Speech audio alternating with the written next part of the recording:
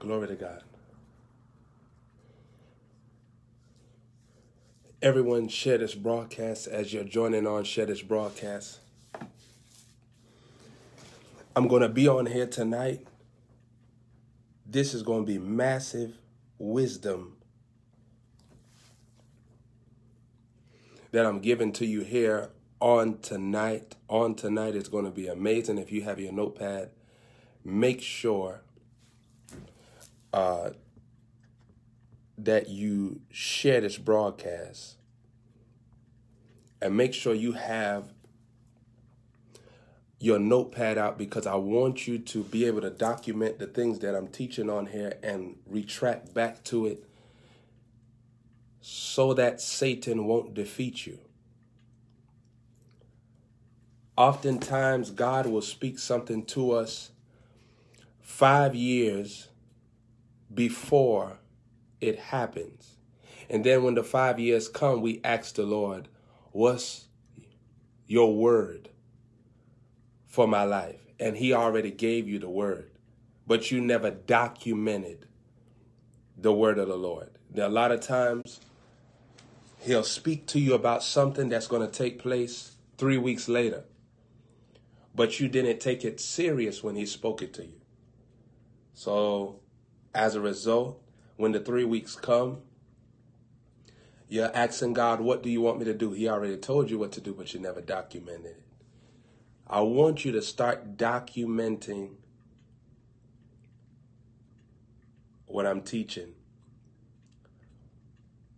because documentation of what God says to you today may be liberation from what the devil does to you tomorrow.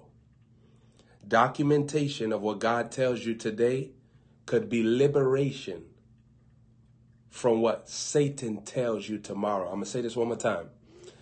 Documentation today, documentation of what God tells you today can be liberation from what Satan tells you tomorrow. So you always want to keep track of what God says and replay it. Your mind is only as strong as what you have remembered God saying to you. That's the only strength of your mind.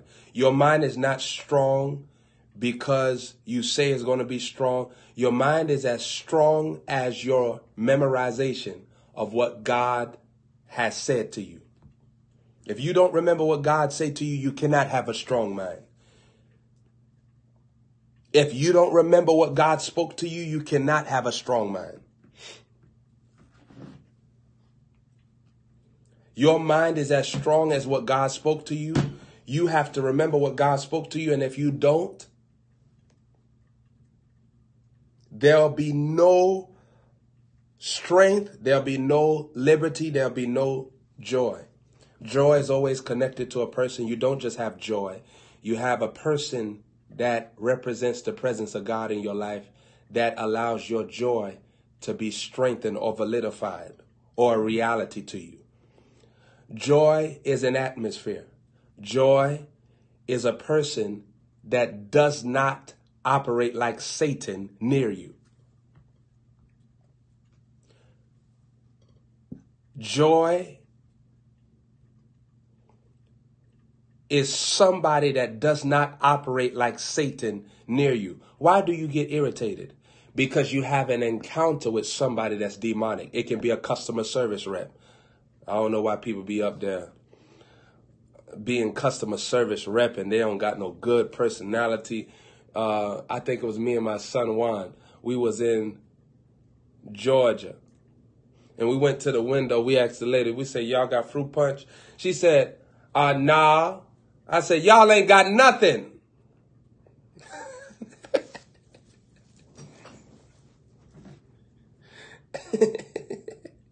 I said, you got ketchup? Nah. Y'all got napkins? Nah. Y'all got a cheeseburger? You got Big Mac? Do you got Big Mac? Do you got son? Do you got son that's on the picture that you got up on there?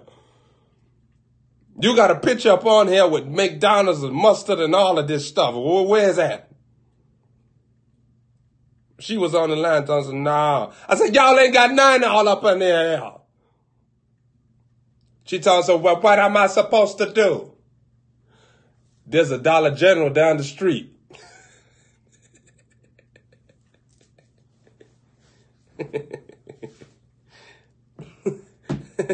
There's a Dollar General down the street that Judge Joe Brown used to shop at. I need over 100 people to share this broadcast right now. I need over 100 people to share this broadcast right now. How you call yourself McDonald's and you ain't want to make the Donald's? You ain't got nothing that represent McDonald's here. You false advertising. Y'all ain't got no cheeseburger, no Big Mac. You ain't got no apple pie, no none of that. You ain't got an apple sundae, no Sunday apple, none of that. Apple, computer, you ain't got none of that. You ain't got no sugar cookie man, no sugar cookie man. How you ain't got no sugar cookie man?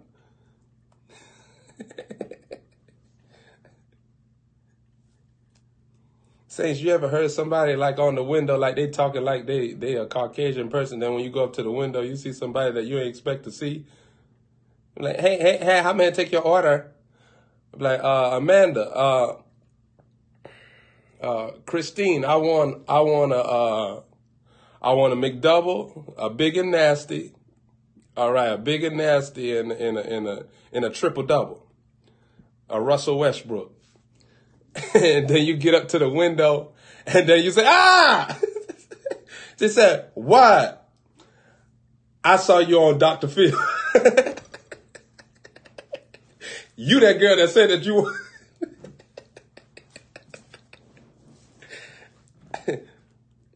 Joy is always connected to a person that carries the heart of God towards you. Joy is always connected to someone that carries the heart of God towards you. Listen, you cannot have joy around anybody that does not think like God thinks towards you. Do you know why you even love your man of God? Because your man of God will think like Jesus thinks towards you. You'll meet 99% of people that will never think the way that Jesus thinks towards you. They'll say, hey, that's just my cousin. Hey, that's just my brother. Hey, we grew up together. No, you grew up with me in the flesh. You never grew up with me in the spirit. My spiritual level is not my fleshly level. My fleshly level, it deals with carnality and natural stuff. But my spirit level deals with wisdom, with understanding. It deals with God functionality. It deals with faith and love. It deals with endurance and faithfulness, longevity and patience. It deals with truth and grace, strength and power. You know, the Bible said Jesus increased in wisdom and in stature, favor with God and with men. Do you know the wisdom and the stature had nothing to do with his age? Herod was an old man, but he had foolishness operating in him. He tried to kill Jesus. Remember that? So age does not decide wisdom. Page decides wisdom. I have to be on the same page with God. Age does not decide wisdom. Page decides wisdom. Wisdom is the fruit of my attentiveness to the Holy Spirit speaking directly to me, or the Holy Spirit speaking to me through someone else. Wisdom is transferable. It can get to you because you listened to Elijah. It could get to you because Moses laid his hands on you. Wisdom is transferable. You that listen to my voice, you carry my same wisdom. Wisdom is transferable. A lot of times when you have divine wisdom, people will try to come as if they're mentoring you when really they're just tormenting you. Because you already know what you need to know for your assignment. I don't need to know everything. I don't need to know how to put on eyebrows. That's not my assignment. I don't need to know if your makeup line is 32 or 55 or 45, 47. Because some of y'all look like Mike Epps. Now, look at this. I don't need to know. Saints, I was inside the mall the other day. The lady looked just like Cat Williams. She was mean mugging, too. She wasn't mean mugging me, but she was mad at her child. She looked like Cat Williams in the face.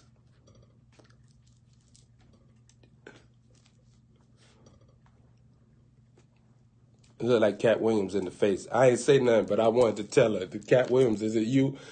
It looked like Cat Williams in the face. But I ain't say nothing to her, but I started laughing. And then she looked over at me and saw that I was laughing. And she looked like she wanted to ask me, are you laughing at me? I was about to tell her because you look like Cat Williams in the face, but I realized that you was a female. So I don't know if, I don't look like Cat Williams in the face. Joy is connected to someone that has died to their self. Always remember this. Your joy will always manifest when you meet somebody that has died to themselves. Because watch this. They're not selfish. They don't mind seeing you happy. They don't mind seeing you enjoy life. They don't mind seeing you prosper. They don't. Listen, let me ask you a question. Do you know anybody in your life? And I don't need you to voice it out publicly because some of y'all, your siblings is watching this. They're going to get mad if you. Well, who cares what they got to say? Because some of them look like Cat Williams in the face. About two of them look like Cat Williams in the face. Do you know anybody in your life that you know without a shadow of a doubt love to see you happy? Love to see you prosper. Love to see you blessed. If you know who that person is, your loyalty is to that person. Your loyalty is always to the person that wants your God future to manifest. Your loyalty is always to the person that wants to see your God characteristics come through. Your God mentality function. Your God fruits be birthed. Your loyalty is to the person that wants to see the blessing of the Lord overtake you. And they're willing to do anything to get the information, the knowledge. Information is the, write this down. I'm hearing the Lord speak this to me. I'm seeing my angel Irenaeus come to me with a scroll. And in the scroll, it says the hidden documentary, the hidden documentary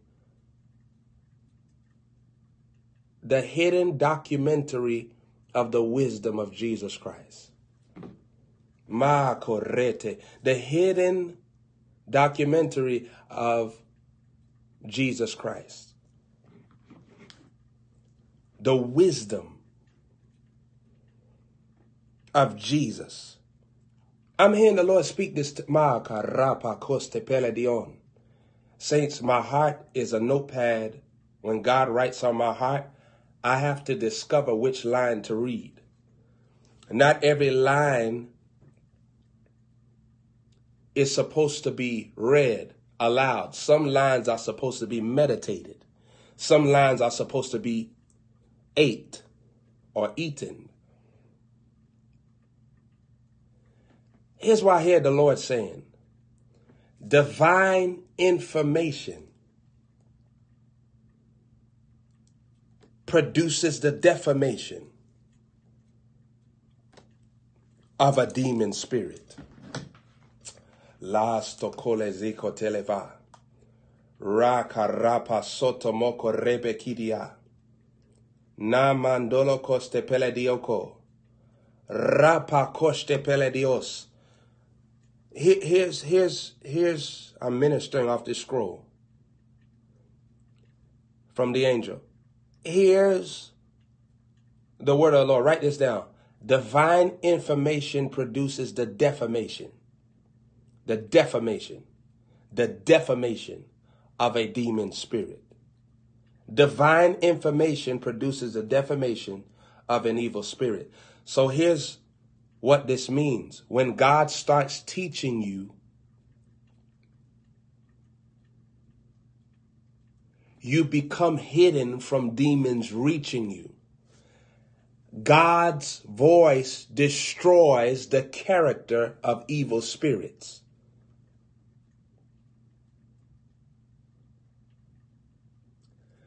God's voice destroys the reputation of evil spirits.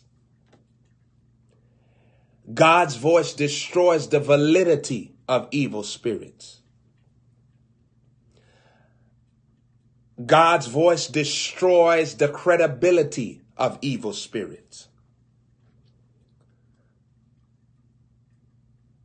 Legion trusted the demons that were on the inside of him until Jesus came on the scene. He trusted them. Their words represented truth to him. But the Bible said when he saw Jesus, he worshiped. What happened? Divine information produces the defamation of a demon spirit.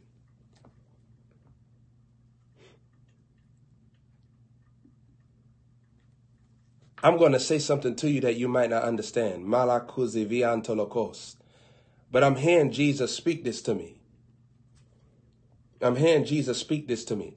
Divine information produces the restoration of a ministering spirit back to your life.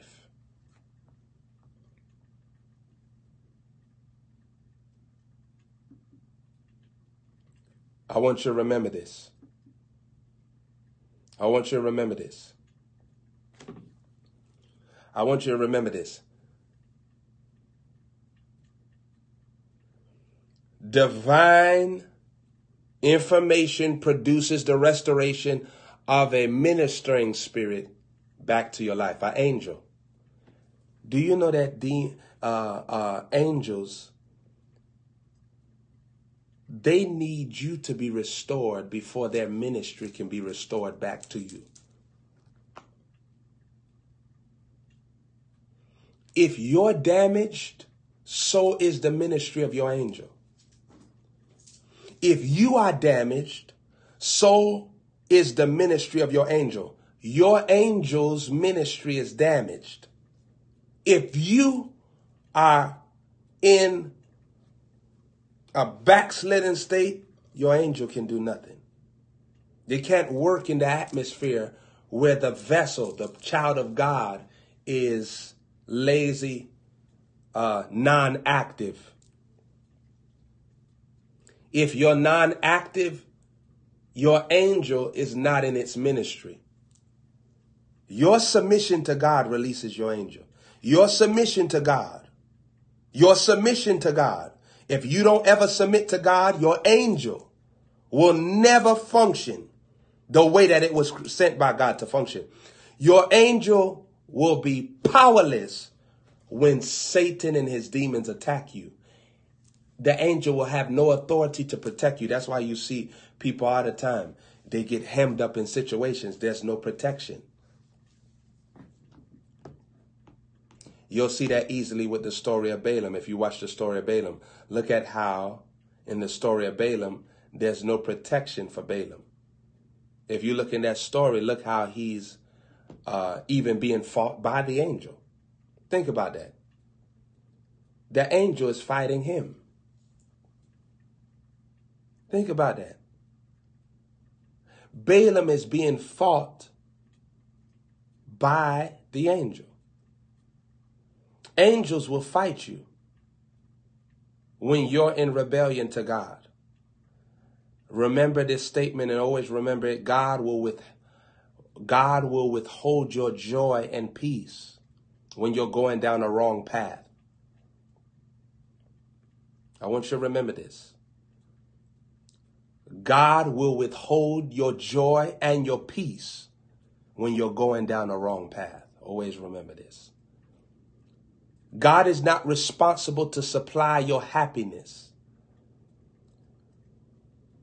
when you're living outside of the will of God, or you're even contemplating outside of the will of God. Are you catching this? I want you to see this. Listen, contemplation can even invite evil spirits. I want you to see this. I want you to see this. Even contemplation of wrong thoughts could invite evil spirits. There are some demons that move just off of your intellectual functionality. Your intellectual functionality is just your mind. Always remember this and never forget that demons are angels that have fallen. They didn't lose their functionality, they lost their position. Understand this. A cop can be fired as a cop, but it can still walk around with a badge on and say, you're under arrest. He can go buy the uniform from a Halloween store or one of them Gothic stores. I went to one of them Gothic stores. I couldn't stand there because they had a dildo on the back. I was like, what? This is not God. I got to get out of here, man. I ain't trying to see. Somebody going to snap a photo with this dildo right here. I got to get up out of here. They're going to snap a picture right there with me right there, right standing behind.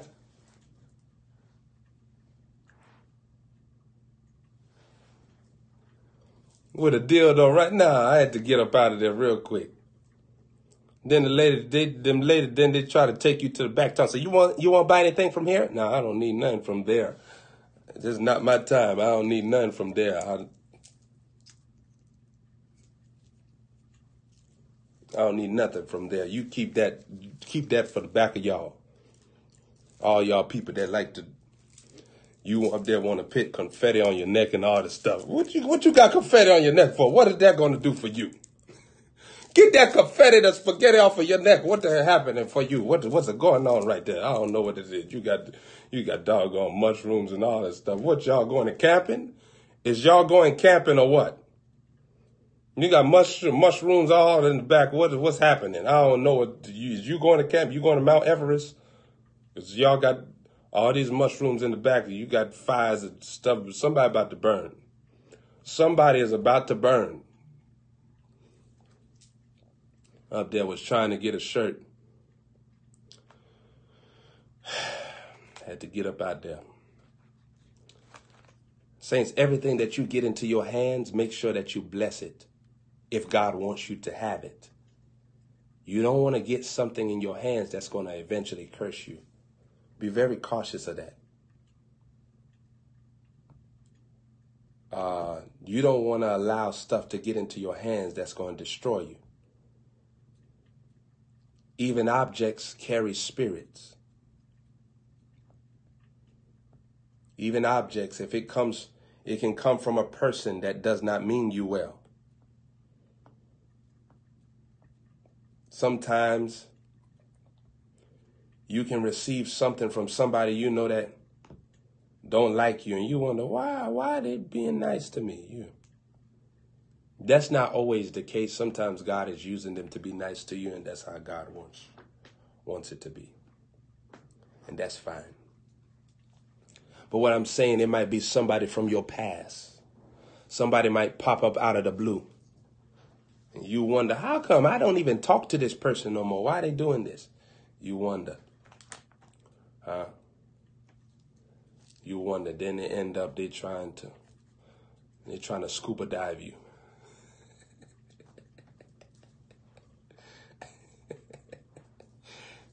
And trying to...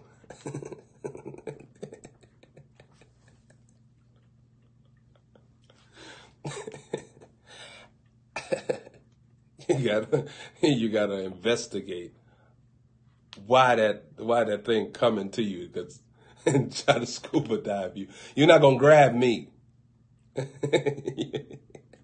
You're not gonna grab me. Try to scuba dive you. You gotta be cautious of that as well. Motive is more important than movement. Motive is more important than movement. You can see somebody moving a certain way in the natural, but what's the motive? Motive is more important than movement.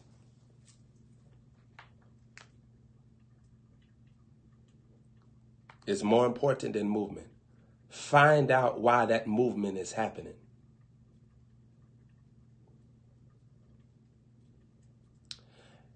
The sons of Sceva, Shiva, Geneva, whatever you want to call it,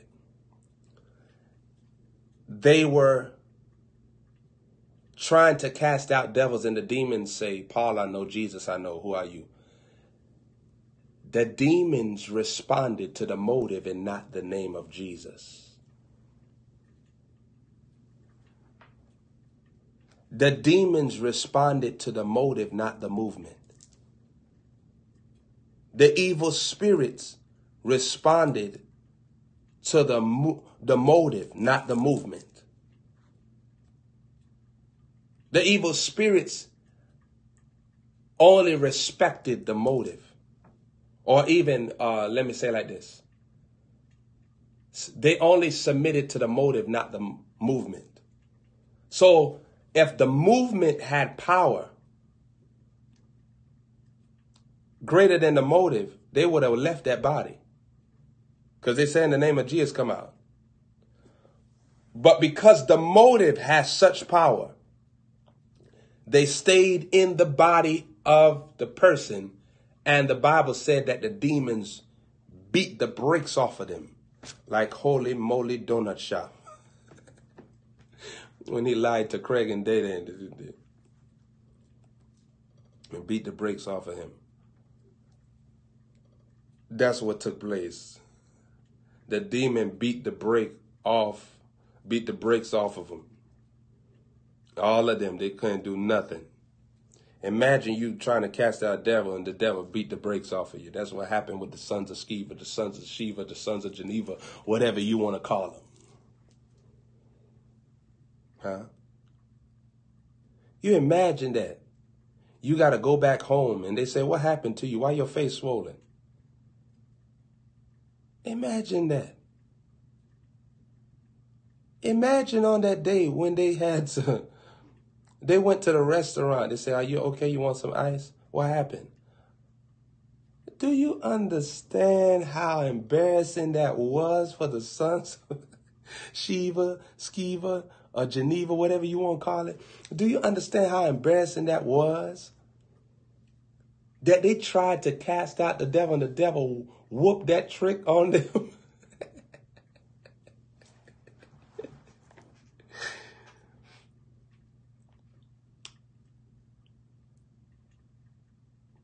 Process gives you authority over demons. Write that down. Process gives you authority over demons. Write that down. Process gives you authority over demons. Process gives you authority over demons. You have to go through a process.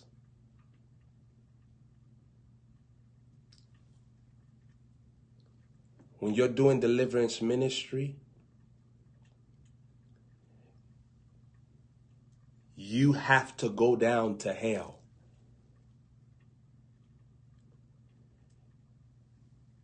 You have to unravel the person's soul out of the kingdom of Satan.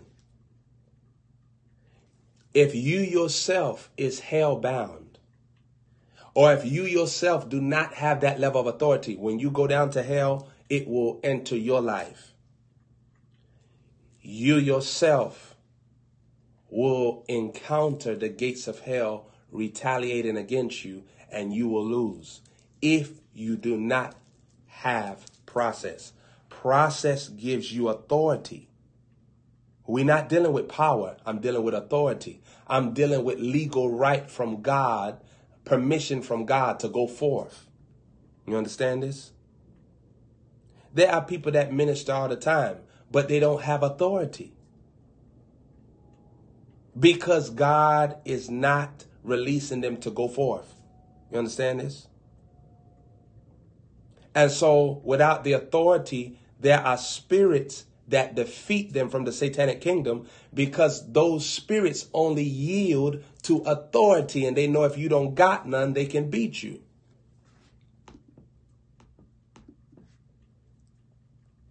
Why don't you see Elisha doing a lot of things? Because he didn't have the authority to do it. Elisha could have went and started doing all type of stuff, but he waited until he received authority. When did he receive authority? When Elijah said, if you see me when I go. Let me just say this. Seeing me when I go principle is a powerful impartation. Because you receive an impartation whenever you see your man of God go. And I don't just mean go to heaven to leave the body forever, but I'm talking about even when you see him go into another level of the anointing. When you see him go into another department of wisdom.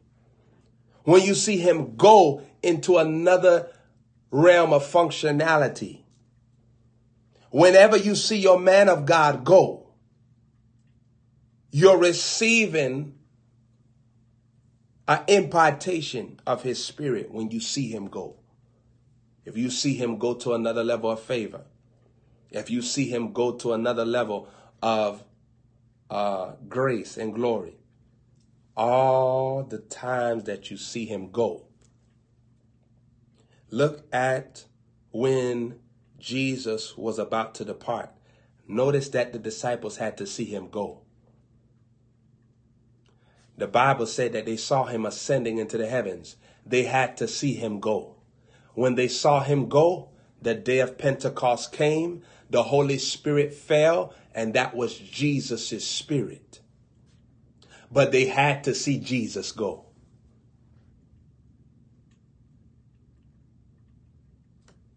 Every time you see your man of God go into another realm of miracles, signs and wonders, you're receiving an impartation.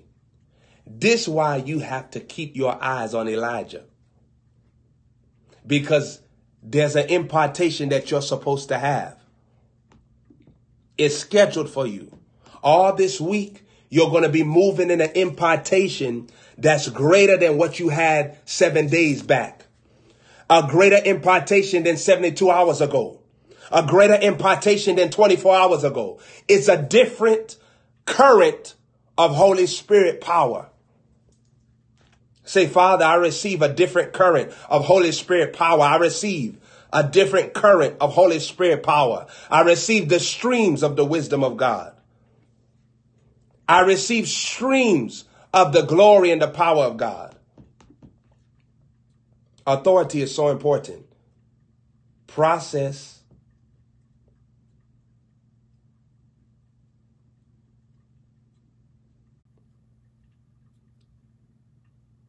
produces authority over demons.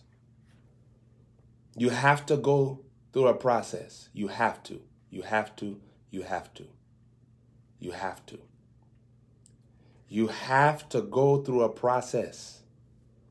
If you're going to have authority from God over demons, certain demons are strongman demons.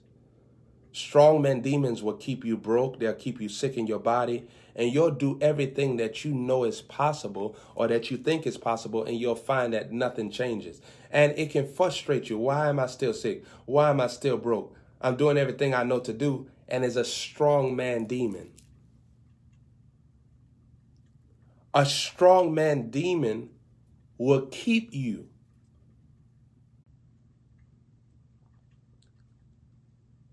in stagnation despite your efforts. Remember this. A strong man demon will keep you in stagnation despite your efforts. Let me say this. You have to be very careful. You know why? Because some of y'all, even though you save, you'll follow the patterns of your siblings and people in your family that never made it. You got to be very careful. Because some of you all, after some time, you start taking on those characteristics of people that never reach where God's trying to get you to reach. Some of y'all need to hear this like this. You need to shut the hell up and stop doing all the bull crap that you think you should be doing and find out the only stream that God wants you to be functioning in. You don't got time to be going around the mountain trying to get stuff to happen. You wasting your time. When you get confronted with the wisdom of God, you need to stop all these schemes and all these different things to try to make something happen for yourself and only do what God wants you to do.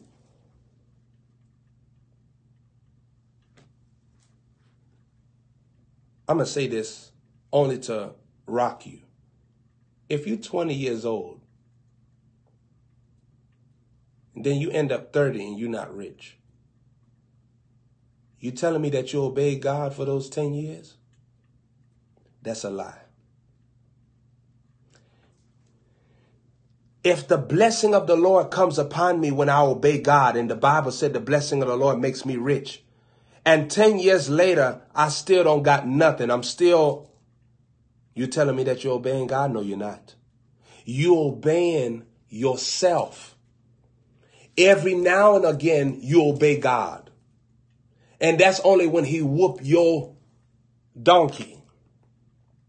That's only when he let situations get so hard for you that you start saying, okay, I'll surrender. That's why God got to get you to surrender through a hard situation. Why you can't just surrender just because you love God. See, saints, God didn't have to get me to surrender through hardship. I surrendered because I loved him.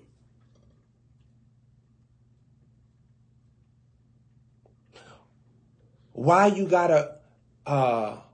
you have to wait until things go a certain way for you to say, I need the Lord to do something in my life? Saints, have you ever seen people say that when everything is going fine? You only see, I need the Lord to move for me when they're in a hard place. Why you got to wait for the hard place to need the Lord to move for you? You should need the Lord to move for you 24/7. You should need the Lord to move for you when you don't see no demonic activity. Why is it that you only need the Lord to move for you when you at your last bit of money, or you about to get kicked out of a place, or I need a miracle, I need God to move for me?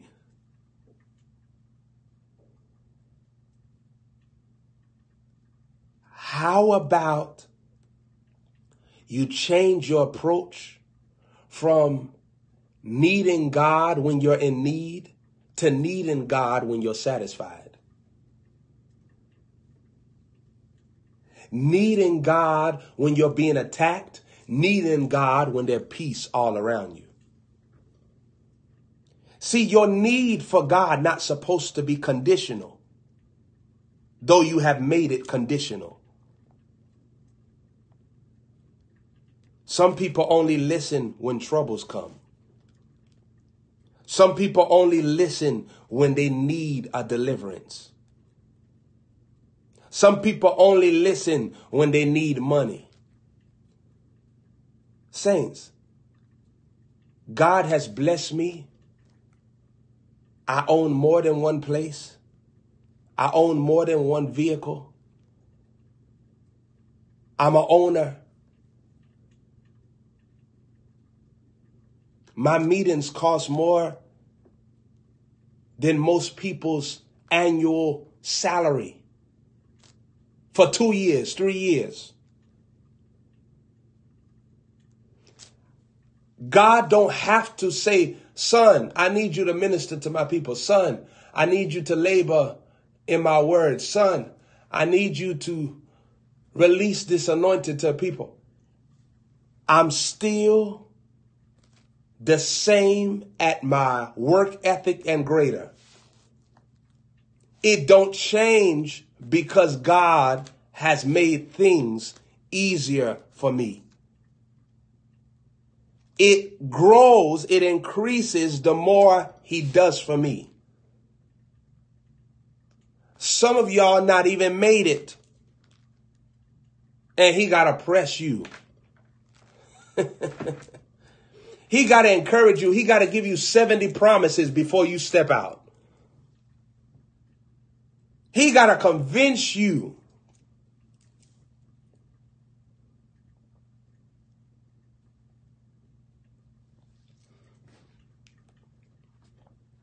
People be like, oh, this man, he just got so much wisdom. He got so much wisdom, but he ain't got no money. All right.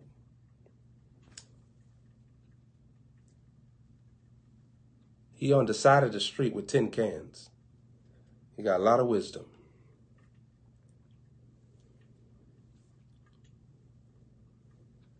A whole lot of wisdom he got. The wisdom of God causes you to inherit substance.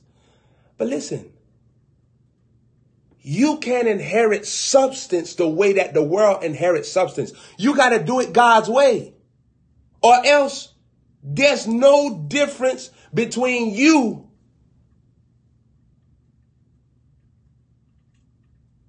and somebody that's serving Satan and he's giving them their stuff.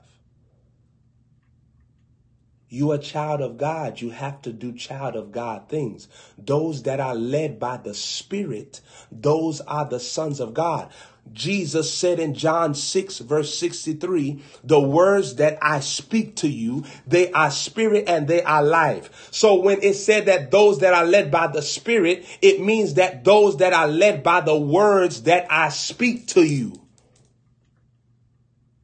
So if you're going to make it into riches and wealth and finances, you have to be led by the words that I speak to you. They are spirit, they are life. John 6, verse 63. Look at Ecclesiastes chapter 4, verse 5. It says, the fool foldeth his hands together and eateth his own flesh. Wow. Wow. Wow. Did you catch that? Did you catch that? The fool foldeth his hands. He foldeth his hands together. He foldeth his hands together and eateth his own flesh. Wow. Wow.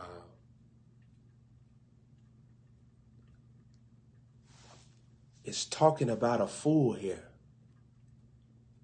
that folds his hands together and eats his own flesh.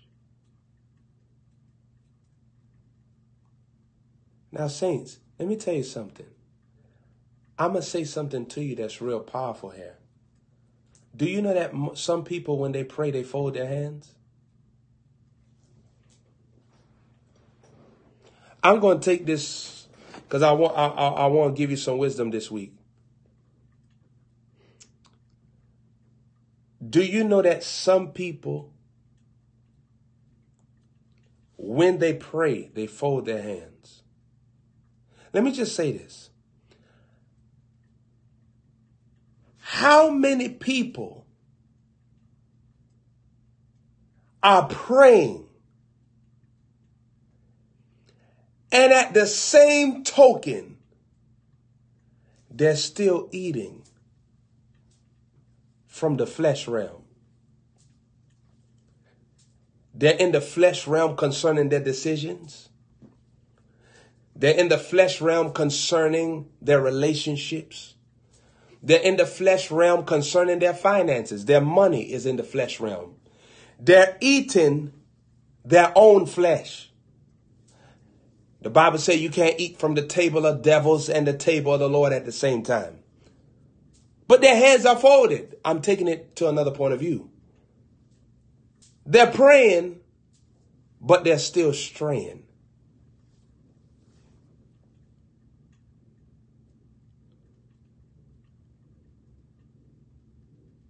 And then number 2, eating their own flesh.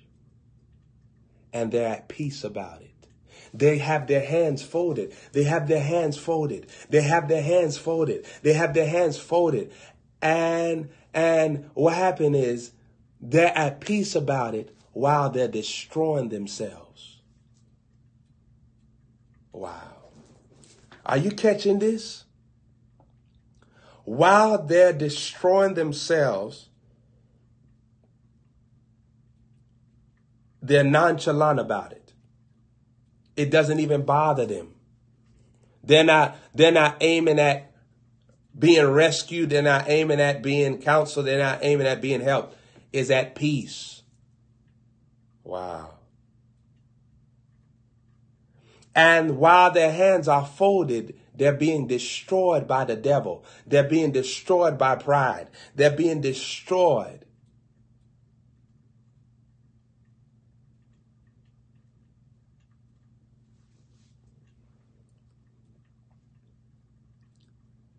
Don't get around a wise man and his teachings and not be wealthy, not be successful, not be prosperous in your relationship with the Holy Spirit.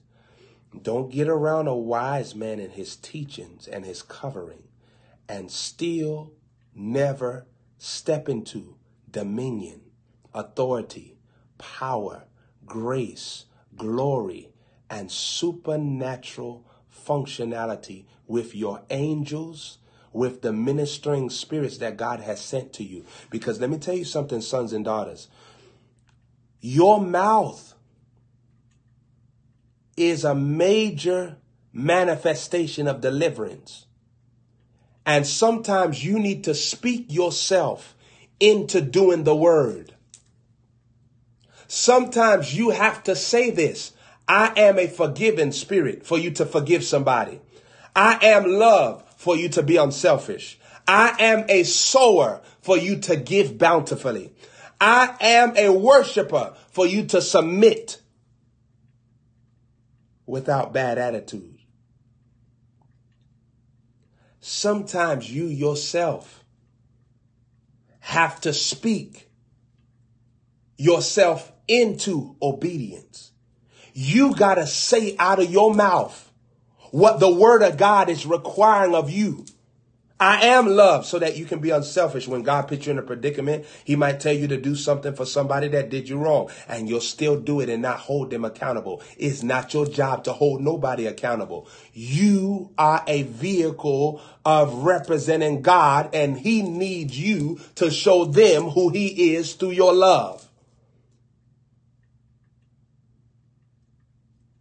I am praise so that you can praise God when you feel depression coming on you. Because the Bible says in Isaiah 61 that he gives you the spirit of praise, the garment of praise for the spirit of heaviness. He told you to put on the garment of praise for the spirit of heaviness. So that means that if you feel heavy, it means that the equation to come out of that heaviness, come out of that depression, come out of that suffocating atmosphere is you have to start praising God. It's not about who hates you. It's not about who's talking about you. It's about you taking on the garment that Jesus gave to your wardrobe for you to praise him despite what's happening to you. You got to go into the wardrobe and put on the clothes of praise. You got to put those clothes on. You got to praise God despite what's happening to you. You asking God to deliver you, praise him.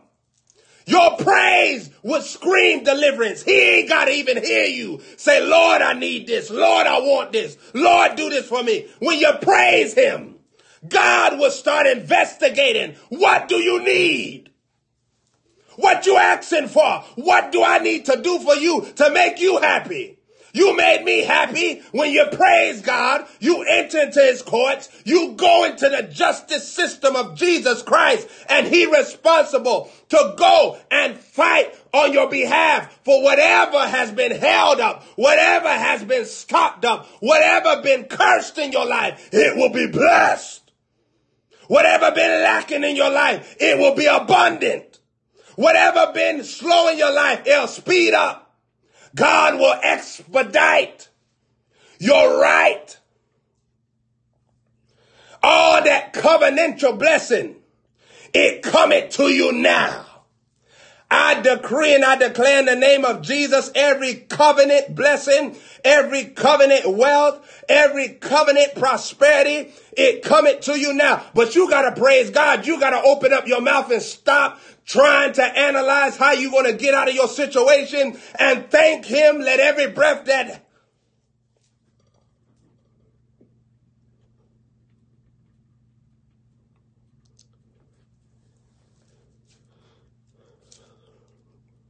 Ecclesiastes chapter 3 verse 2 say, there's a time to be born and a time to die. What?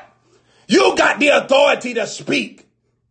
You got the authority to decree a thing. You got the authority to say something.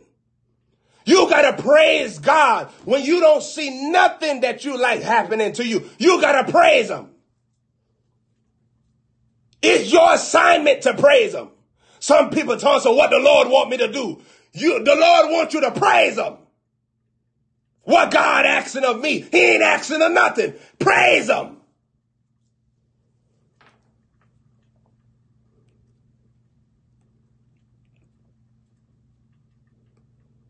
You got that authority in your mouth. You better praise God. You better find stuff that he done did for you. Some of y'all ungrateful. God been doing stuff for you. You ain't even praising for that. Oh, what the Lord gonna do next for me? I need the Lord to do this for me. He done did all this stuff for you and you ain't praise him.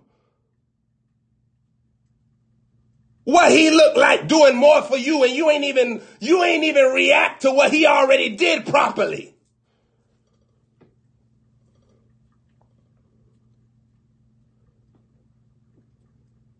You up there talking, oh, I don't feel right. I don't feel good. I need God to do something for me.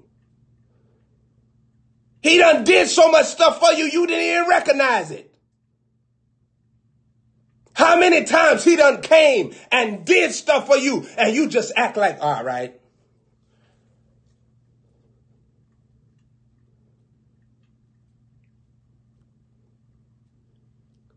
Sometimes God can't bless you because you ain't treating him right.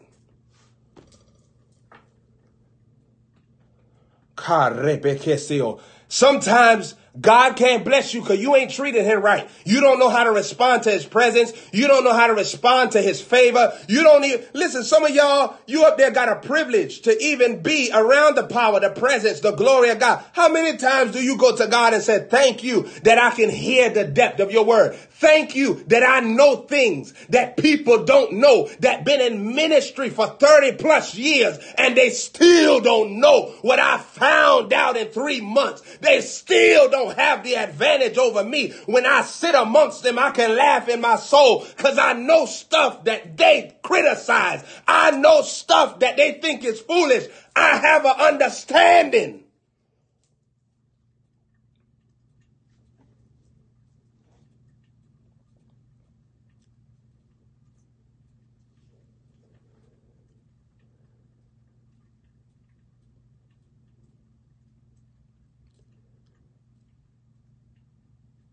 You know why you're not happy? It's because you don't know how to celebrate God in the now. You're not happy because you are a futuristic person.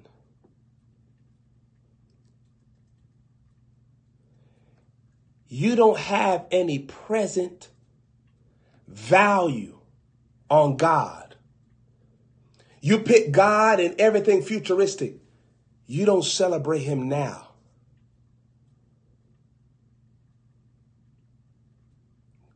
So many times God can take you out of situations you're in, but you don't even know how to celebrate him now. Why Would the teacher promote a distracted student? You caught this?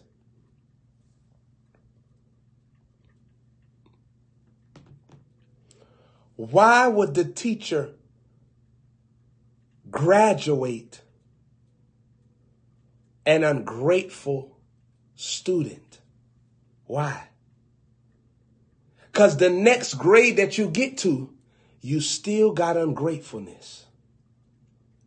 You still distracted. You still don't understand the value of the graduation. You take the graduation as if it's some casual thing. It don't take much for God to become distant with you. Just casualize the fact that you've been given access to be close. Casualize it. Don't celebrate it. And watch how Jesus becomes distance from you.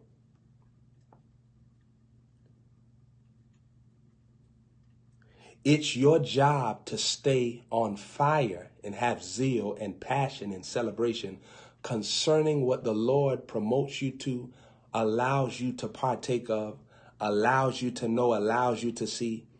It's your job to take those things and use it as fuel.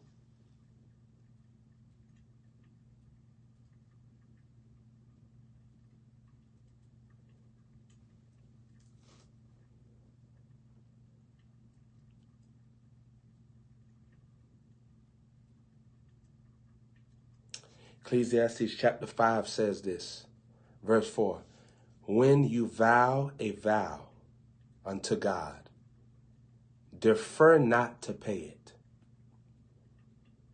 for he has no pleasure in fools. So we just read Ecclesiastes chapter 4, verse 5 talked about how a fool folds his hand and eats his own flesh. He's destroying himself and he's still at peace. She's destroying herself. She's still at peace. He's on the wrong path. He's still at peace. She's on the wrong path. He's still at peace. She's still at peace. Not bothered by it. Not making any efforts to repent, convert, or submit itself to what God really wants. Let's go to Ecclesiastes chapter 5, verse 4. So that was Ecclesiastes 4:5. Now this is Ecclesiastes 5:4. I want you to see this. You notice that the numbers are backwards in its presentation. Notice that the numbers, Ecclesiastes 4:5. Now look at Ecclesiastes 5:4. These scriptures are connected. Let me show you something. It says, when thou vowest a vow unto God, defer not to pay it. This means, sons and daughters, if you tell God that you're going to sow your life, your money, your mind, your relationships, whatever you tell God, you're going to pay unto him. It says defer not to pay it. Meaning don't say you're going to do it years ago and now he giving you the chance to do it and you won't do it.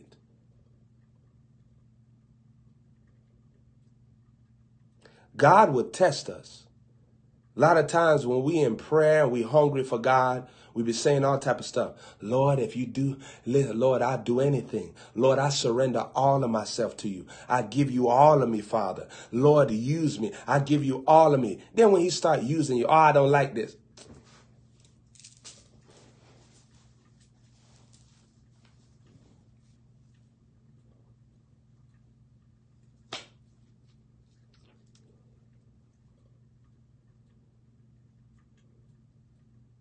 Don't waste God's time. Don't waste God's time. Some of you are in the harvest of what you've been praying. Don't waste God's time.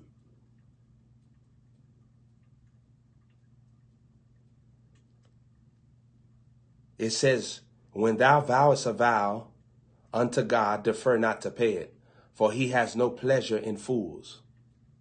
So it's a foolish move to do that. To speak one thing to God and then never even fulfill what you spoke is foolish. Look what it say. Pay that which you have vowed. Pay that which you have vowed.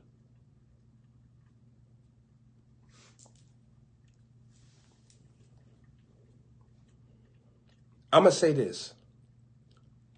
Sowing does not deliver you.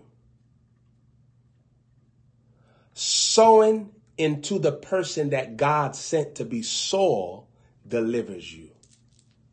I'm going to say this. Sowing does not deliver you. Sowing into the person God sent as soil delivers you. I want you to see this. Here's the powerful thing about this. There are people, here's what happens. God can send somebody to them, and they take sowing and they'll use it to somebody that God did not send to them. So here's what happens. They lose all their money. This is the large percent of people that hate the idea of sowing because they misused it. And when they did sowing, because there's a witchcraft sowing. There is a witchcraft sowing that God refuses to bless. This is where Satan steals your money and gets your money back into his kingdom because you're in rebellion towards what God said to you. It's a witchcraft sowing. That's why you see people still broke. Because witchcraft sowing produces loss, not the blessings from the cross. Witchcraft sowing. I want you to hear me. If God sends somebody to me and I'm sowing into everybody else, I'm sowing, but that sowing is not going to deliver me. It's not going to bless me. I'm in violation. Saints, I will never understand. And this is just a random thought because the Holy Spirit was speaking to me earlier. And then when I was taking a shower, which some of y'all don't do, in the name of Jesus, be delivered. I'm joking around. That was just a joke. I'm playing around. I'm playing around. Some of y'all, you know, you go over to Africa, they don't believe in H2O. You say, Prophet, how could you? Because I've been there. Them man be talking to you like, hold on, bro, listen. Hold on, son just died. Wait, you gotta go. Wait, go over there. Look at it. I think somebody calling you. Look over there. All right, yeah, walk over there real quick. Yeah, you about a mile away. Hey, what you said? I can hear you now. What you said? All right, okay, go see. All right, go to. All right, thank you. All right, I see you. Believe in water. Them type of people, you be happy when it rains. You be like, hey, it's raining outside. Let's go get the umbrella. No, we ain't getting no umbrella, no none of that. We not getting no umbrella. Not today, brother. Not today, brother. I ain't getting no umbrella for you. Put the umbrella down. You gonna learn today.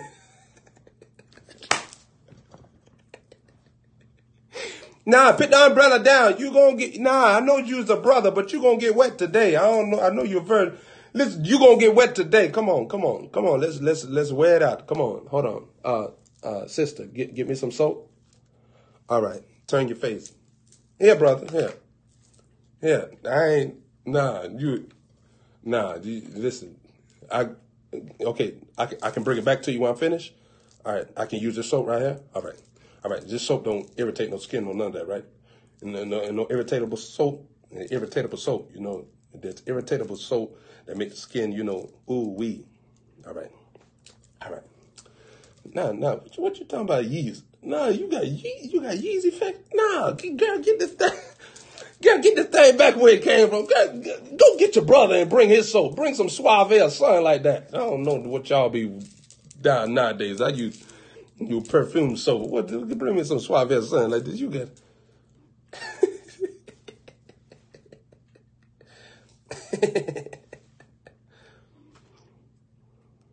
Girl, you burning now. You burning. This is not an usher. Let it burn. Nah, none of that.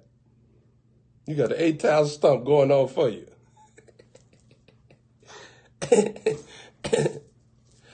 Now look at this here.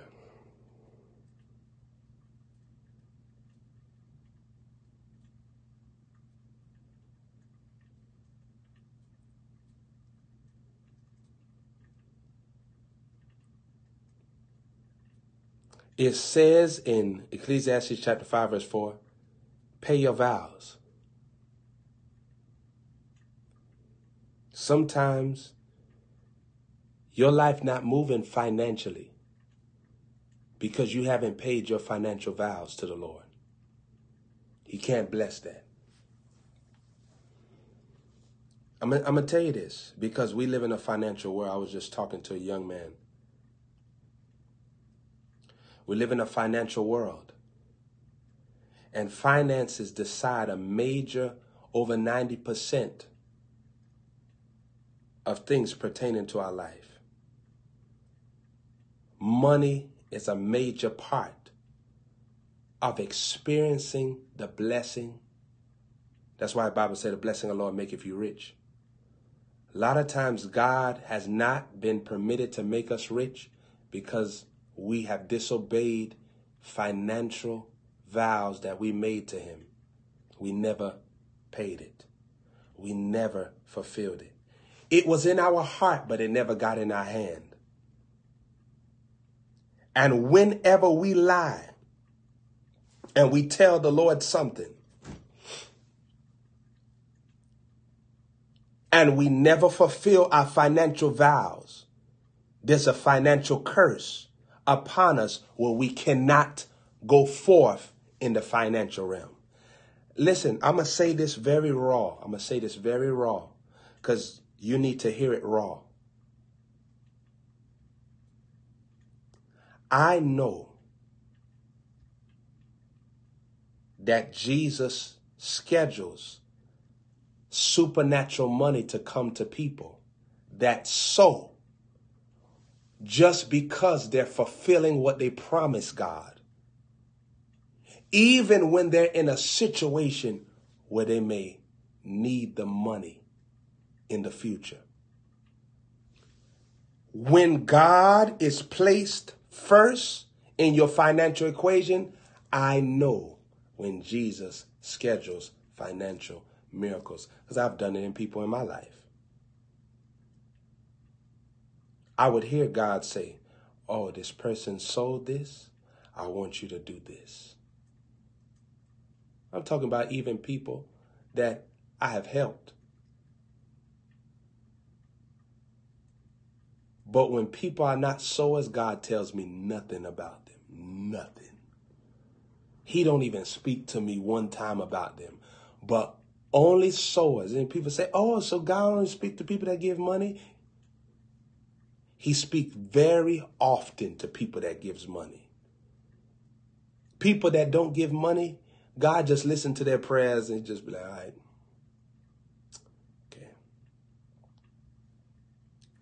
Okay. Because if you can get money and God's work is not even a part of your agenda, your bills are, all that stuff, all the stuff pertaining to you, because that's what you serve. It's all about you.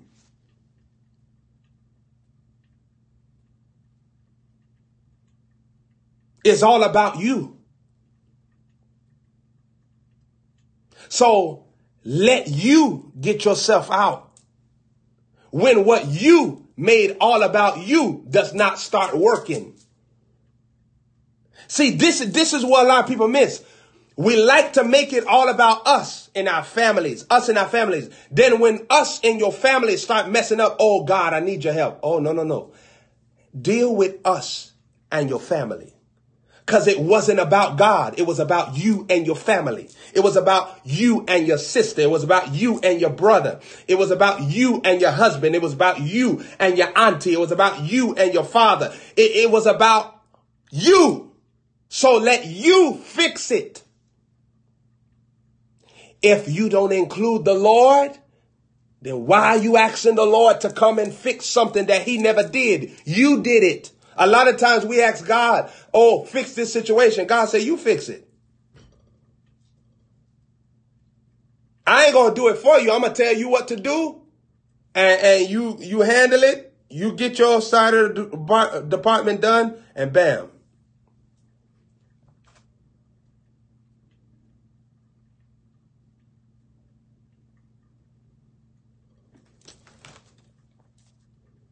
But see, if I'm sowing, I have involved the Lord in my family, in my affairs, in my personal life. So he has to come through for me. Because I have involved him in my finances, the very same area where I need him to move the most. So he responsible to be Jehovah Jireh to me. Because I've given him my trust. He gotta come through. He can't be mocked. If I'm doing it, then it can fall. But if God doing it, he'll never be put to shame. See, when I sow, I invite the power of God to fix every area of my life. People don't know how to involve God. You leave God out of the whole equation and you want God to bless you.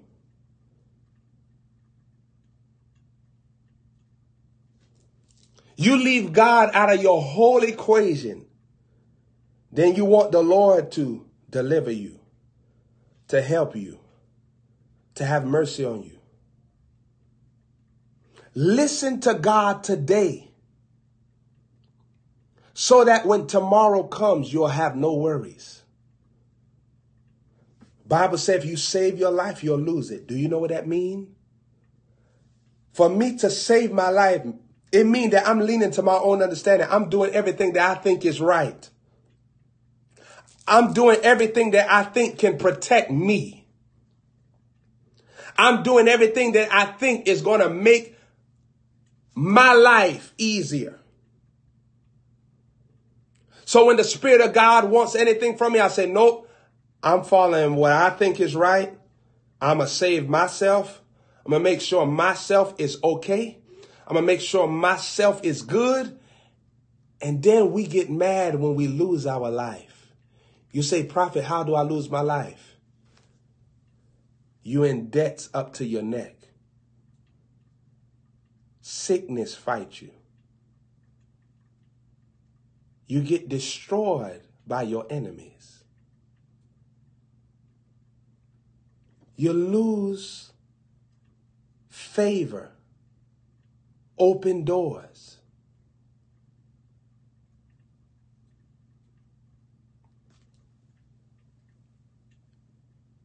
You end up in the very same place that you was working in yourself to avoid. Wow. Did you catch that? You end up in the same place that you yourself was doing everything to avoid. Watch this, watch this, watch this.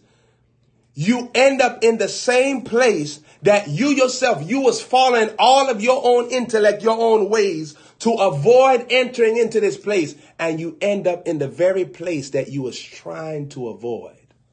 That's what happens when you save your life. The harvest is you're going to lose it. If the Lord don't build the house, those that build the house labor in vain.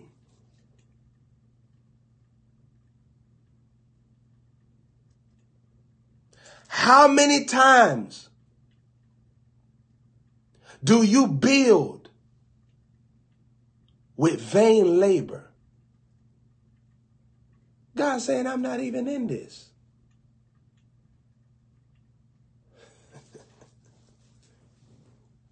Listen, you know the foolishness of man and woman is that we pit our heart into doing so many things, and we don't put our heart into Jesus.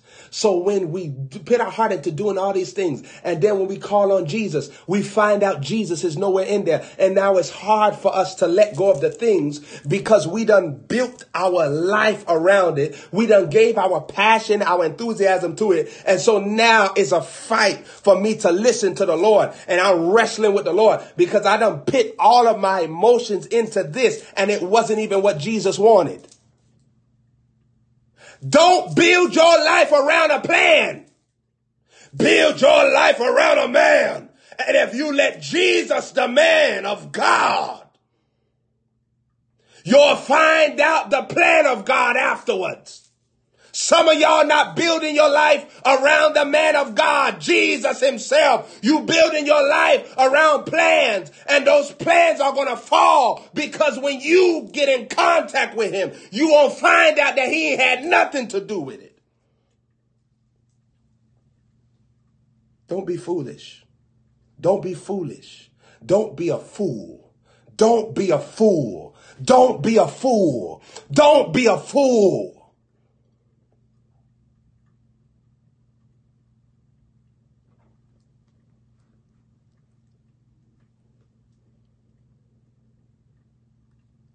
Bible says acknowledge the Lord in all your ways. All your ways. Some of y'all acknowledge him in some of your ways. Oh, do the Lord want me to pray at this time? Okay. But when it comes to other stuff, you don't ask him nothing. It's just you. It said acknowledge the Lord in all your ways. All your ways. All your ways. All. That means even the stuff you think is irrelevant. Listen, I asked the Lord what clothes to wear. The Lord tells me what clothes to wear.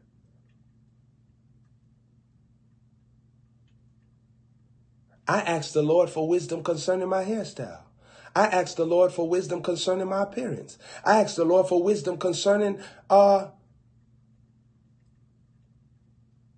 cologne.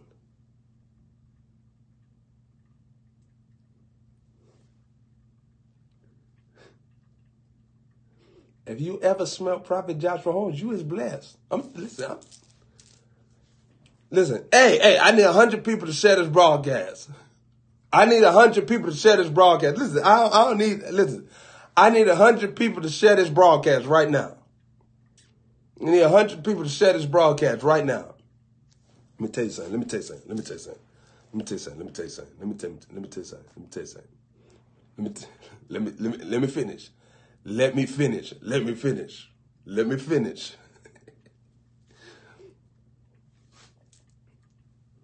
Cause we done killed the pumpkin. Listen.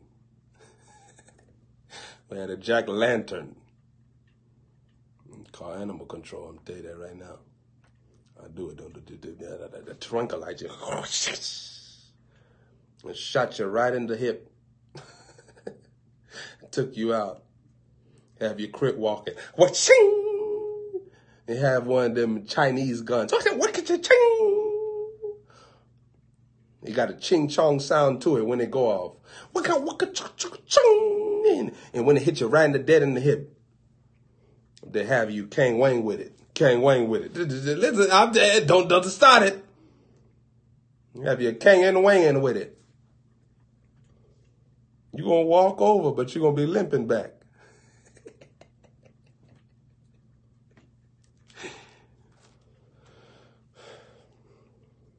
Always know that love has a side to it that can potentially offend you. Because those that love you the most will tell you the truth. Rather, tell you what appears to be truth. They'll always say something to you that will kill your flesh to reveal your spirit.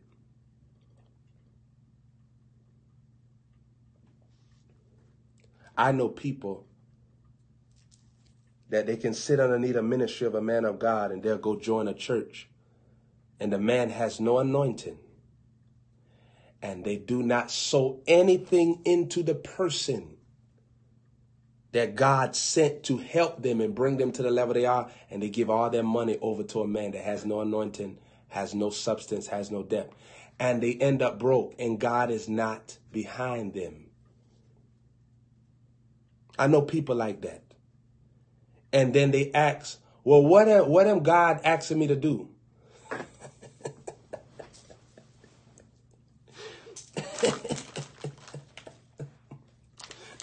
We're going to give you a piece of gummy bear. That's what we're going to give you.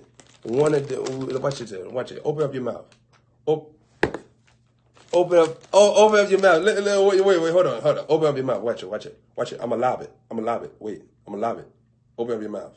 And the last time I'm actually open up your mouth because some of y'all ain't saved. Watch it. Ah! Oh, there. Look at that.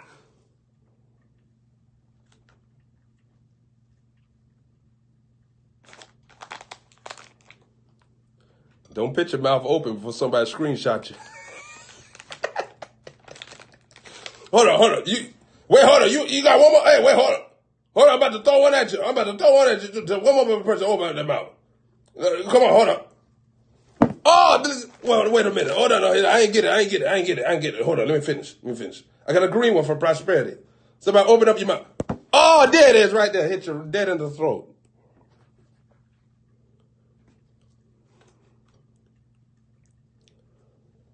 Saints, don't do your own thing and then come back and tell them what am I doing wrong?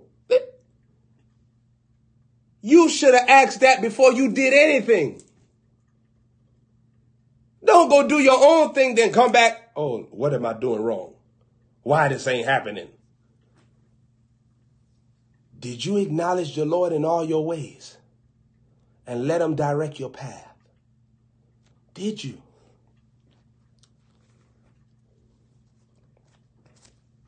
So the Bible said, pay your vows. Look at Ecclesiastes chapter 5, verse 6. It says, suffer not your mouth to cause your flesh to sin. So if my mouth can cause my flesh to sin, my mouth can also cause my flesh to win.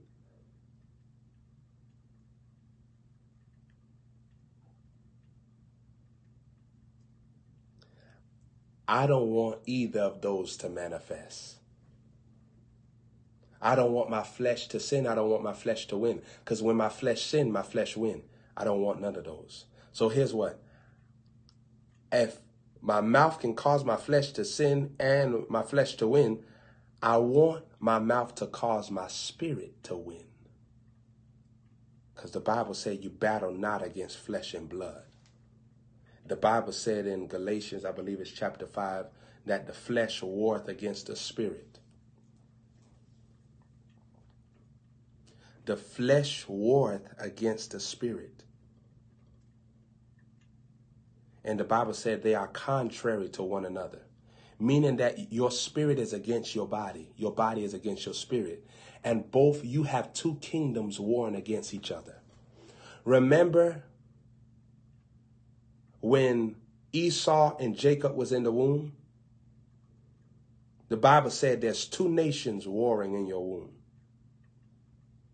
Everybody has two nations warring against each other, your flesh and your spirit.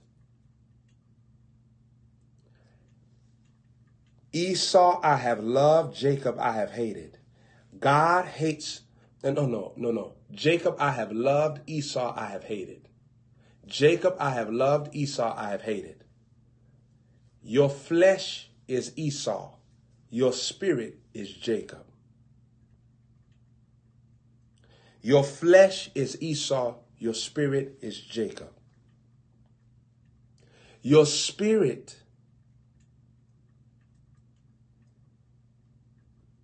is what the Lord gets delight in.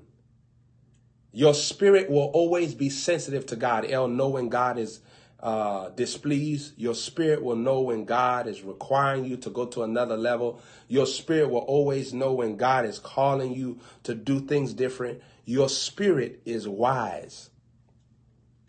Your spirit is all-knowing. Your spirit is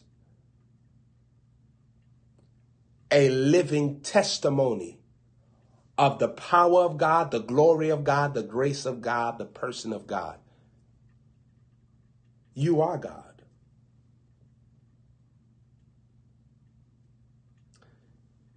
Your spirit is fully God.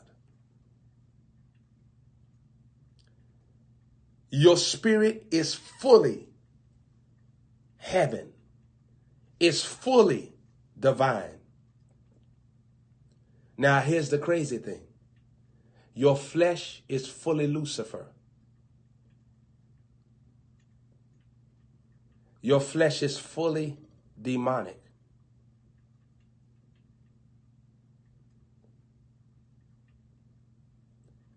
Let me say this. The mind of the flesh is a demonic realm where I contradict what God wants me to do because I'm trying to save myself. If you look at the word flesh,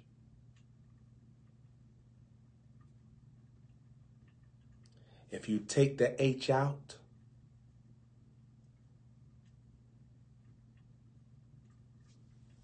and you flip the word flesh around, you'll get the word self.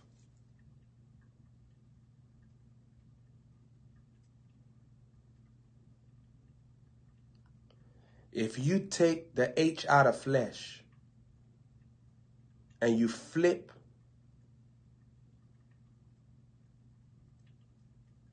it around, you'll get the word self. The mind of the flesh is the mind of self. So when it says that the mind of the flesh, it means that I'm thinking against what God wants because I'm leaning to my own understanding, myself. Myself is my God. So I'm letting myself tell me how to spend my money financially. I don't believe in sowing. I'm letting myself tell me how my money should be dispersed. I don't believe in honoring God financially. I'm letting myself decide how I'm going to treat people. I don't believe that I have to love nobody because I've been done wrong by people. I believe that people have done me wrong, so I'm not going to open up myself to love nobody because myself has decided how I'm going to treat people. But if I leave myself to enter into the spirit, forgive those that you have aught against. You see the correlation, saints? You see why so many people are saying, I don't know how I can forgive somebody after they molested me when I was a child. You see what's happening? They're in the flesh. So they enter their self. So anything that's in the spirit, they're contrary to the things of the spirit. My God. Are you catching this, saints? I'm teaching you so that you can understand it like a little child. I'm breaking down these deep matters and bringing it into eatable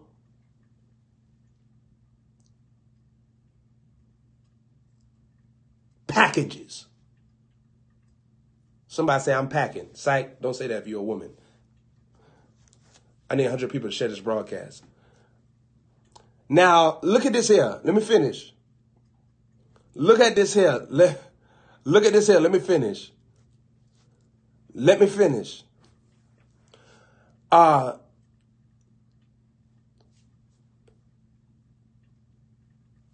Now, let me say this. This is why if the Lord say, your mother and father, your sister, your brother are those that do the will of the Father. The mind of self would tell you, my mother and father is those, this one, this one. My brother, sister is this one, this one. My family is this one, this one. But with the spirit, it's not this one and this one. The spirit will say it's that one and that one. Well, I never met them, Lord. But they are your brother, your sister, your mother, your father. But I've never spoken to them over the phone. but they are your brother, your mother, your sister. I was not raised up with them growing up as a child, but those are your mother, your father, your brother, your sister. You see how God even acquainted family? According to flesh, I'll say, hey, this is my auntie. Hey, this is my blood this, my blood cousin, my blood that. But in the spirit, God weighs out things differently. So in the spirit is where truth is. In the spirit is where truth is. And this is where God will begin to tell you the truth about who is who in your life. But if I'm in the flesh and I have the mind of the flesh, I cannot receive anything that is spiritual because my intellect will tell me who is my brother, my sister, my father, my brother, according to being raised up with them, according to last name.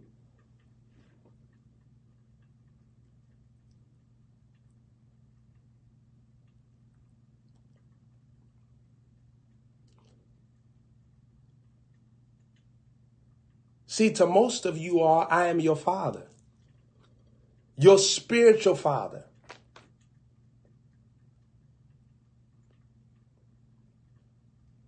You have my spirit inside of you.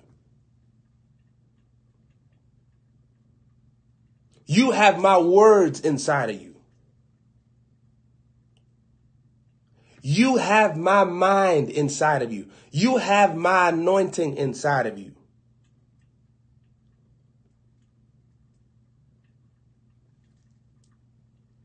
You have my characteristics inside of you. You have my thought life inside of you.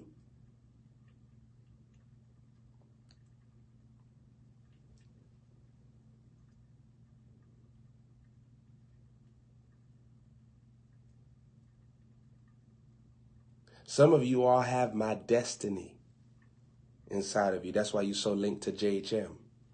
That's why you're loyal to the ministry, because you have my destiny inside of you.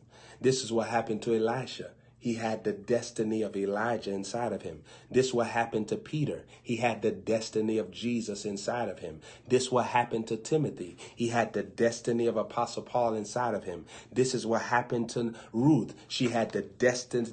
This what happened to Naomi. She had the destiny of Ruth inside of her.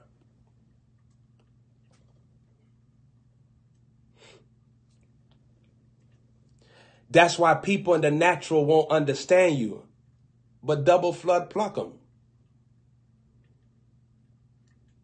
It's just simple. They ain't got to understand because they don't have the spirit to understand it.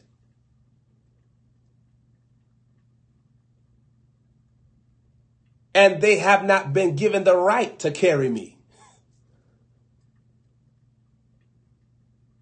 I'm too precious to be inside of them. Hey, it smells funny in here. Listen, I'm talking. I need 100 people to share this broadcast, man. I need 100 people to share this broadcast. I'm talking about spiritually carrying the vision. Spiritually carrying the mantles, spiritually carrying the nature of Christ.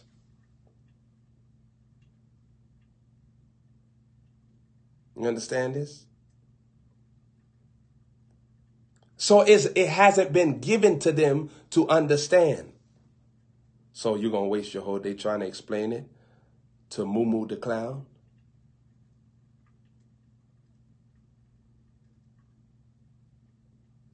I'm not going to prepare you to carry a basket from the store if you ain't got no arms.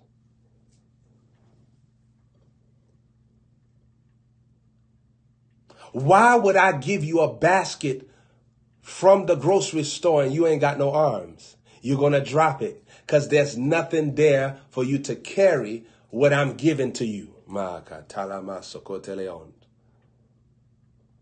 Why am I going to buy you a hat if you ain't got no head?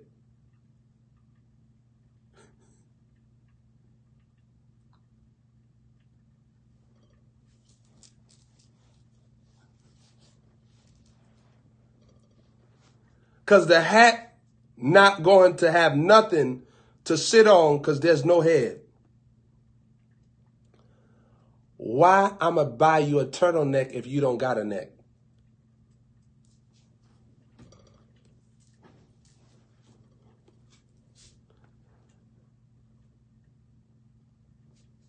Because the turtleneck not going to have nowhere to rest itself when I give it to you.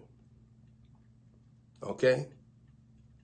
Why I'm going to buy you glasses if you blind? Because the glass is still not going to magnify nothing because your sight ain't got no ability to see. So why did I buy prescription glasses for you and you blind?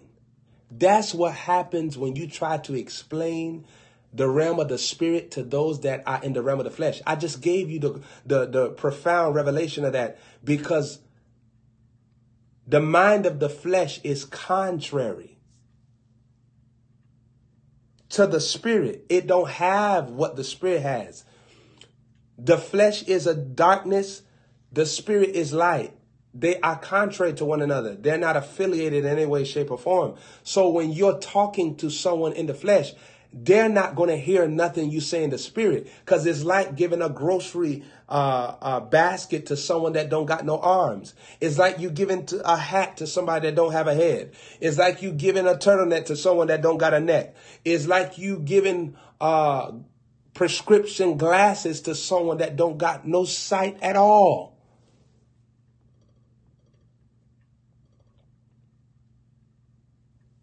Know who you're talking to and know who to exercise yourself around. I get around some people, I act as dumb as they. I get around some people, I act like I'm the dumbest person in this world. I act extremely ignorant. I act like I don't know nothing.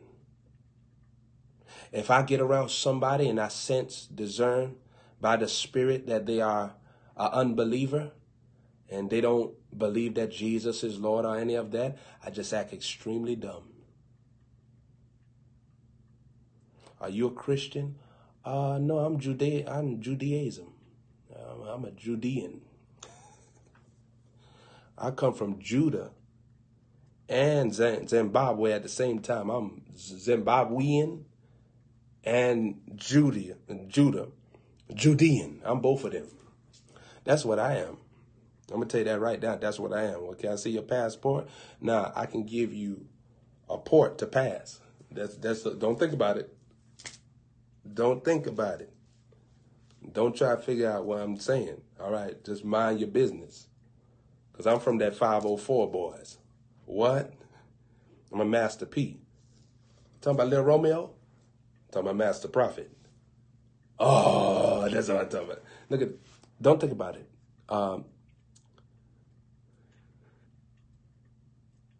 You get around somebody that don't believe in the gospel, the power of the gospel, don't exercise yourself around them. I don't believe that miracles are real. I don't believe at all. Do you believe it? No, I don't believe it. Well, I thought that you were a born again believer. Yeah, I thought too. But you know something that I don't know, so I'm just going to let you teach me. So when people coming out the wheelchairs, they just coming out because they trying to stretch their legs, and they find out that the legs is all right. That's what's happening, right? They trying to stretch because they got a little cramp.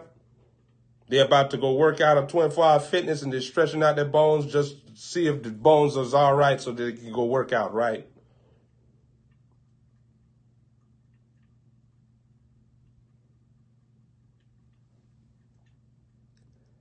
I don't know if you remember that story in the Bible where the man was born blind. They tried to turn him against Jesus. And the man, his response to them, they had went go ask the man's parents. Imagine that when people want to discredit your leader, they'll even go talk to people that they think are connected to your life that's not even relevant.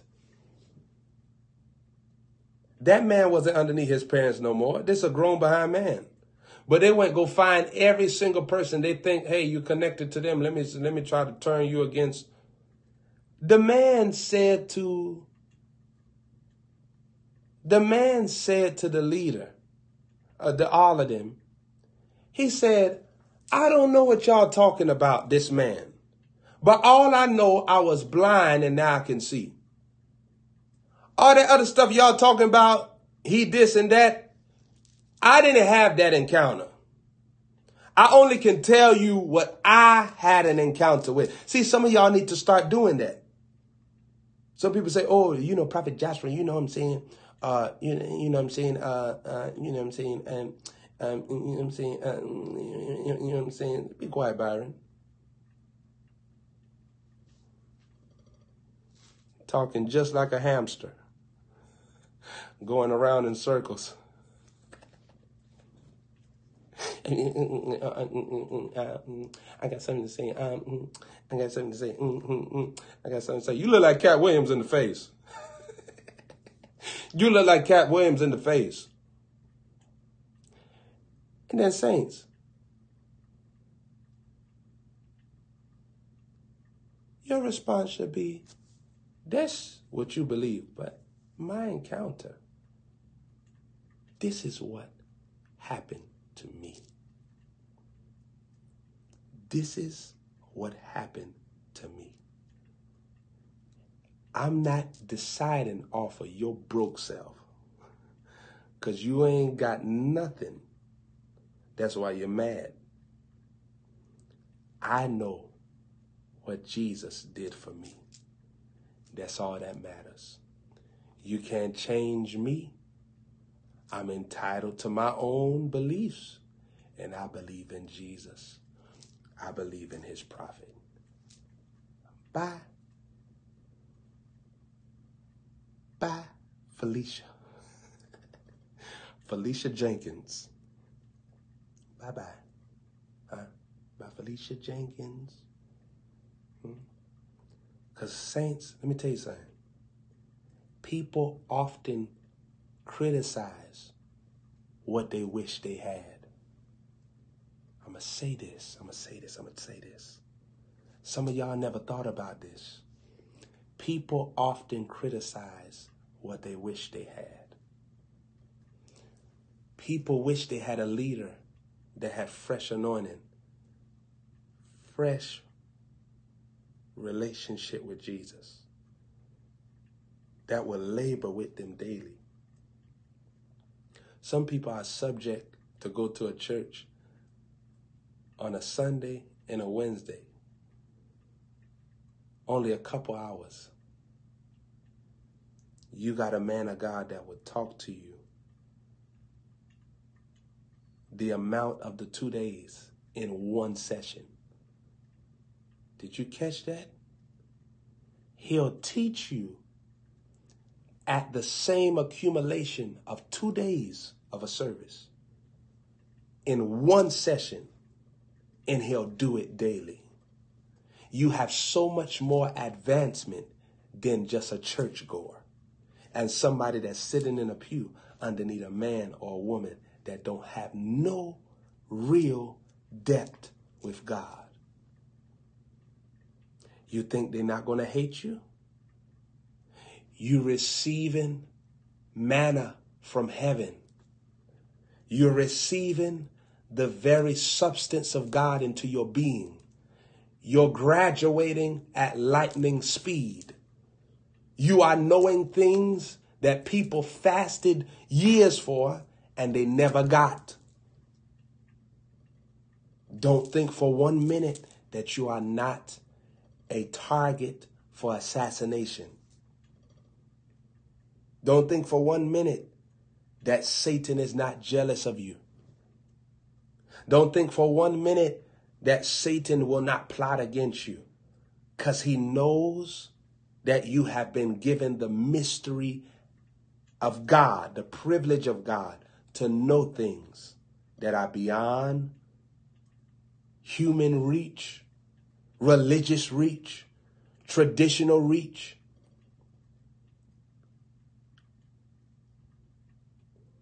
Advancement is your connection to a Moses in the earth. Advancement is a connection to your Moses in the earth. Advancement. You advance at the pace of your leader. You advance at the pace of your leader.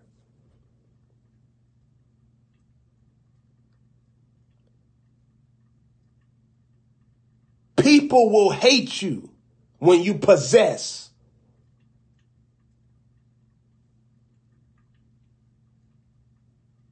something that God has blocked off from them. People will hate you when you possess something that God has blocked off from them.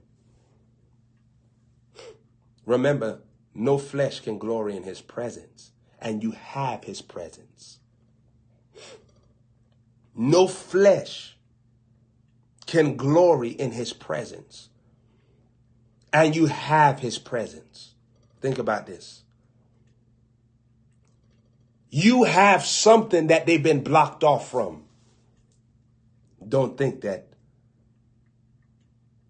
you are not a target of jealousy. Do you know that 1/3 of the angels hate the angels that are with God today?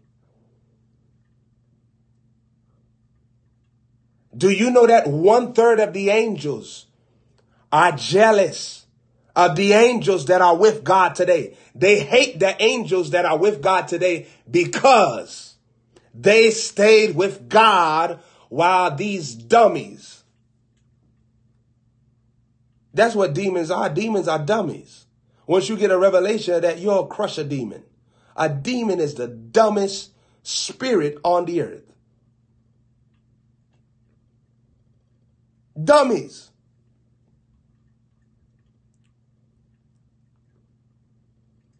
Imagine how tormented the 1/3 of the angels are every time they see an angel of the Lord working for a child of God.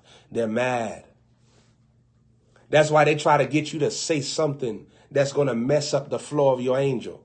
Remember in Zacharias, Luke chapter 1, Zacharias, he began to talk stupid stuff.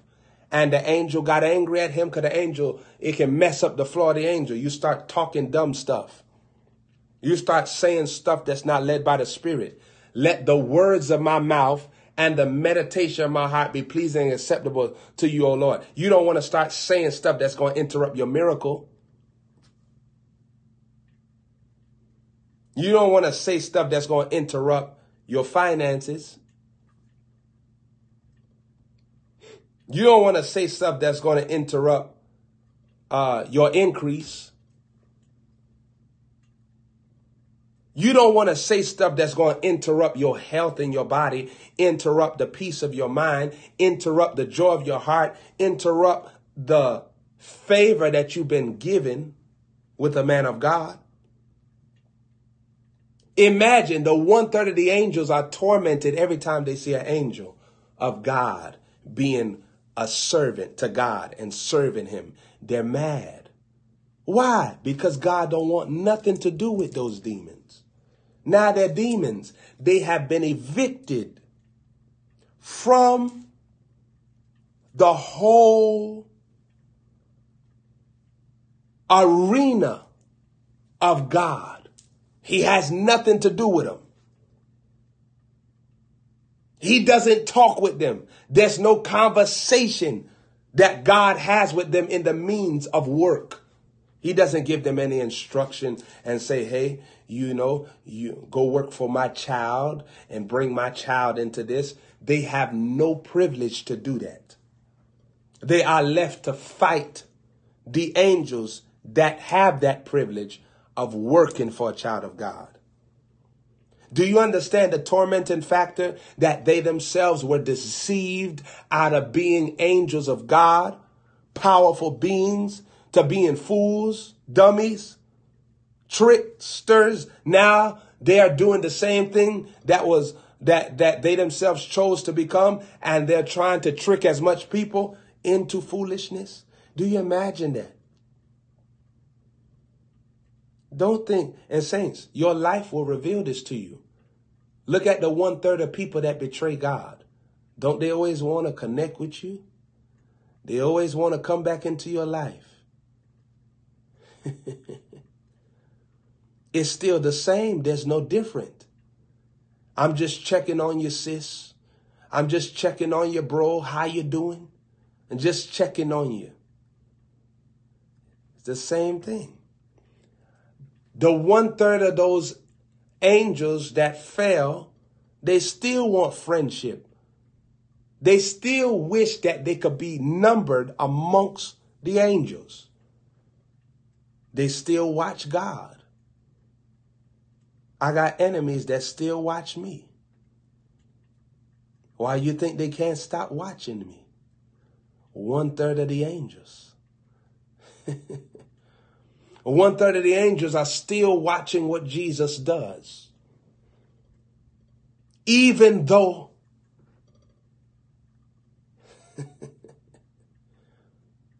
it's no different. It's no different. See, we've been called as a continuation of the God story. We've been called as a continuation of the God story.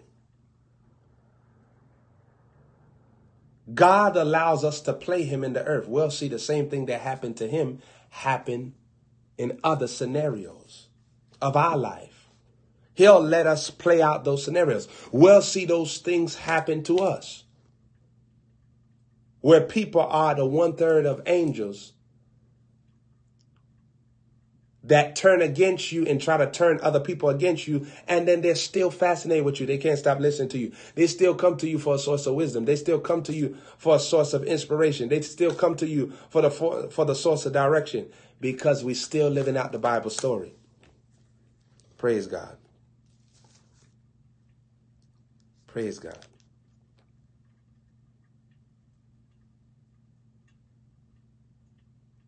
Suffer not your mouth to cause your flesh to sin.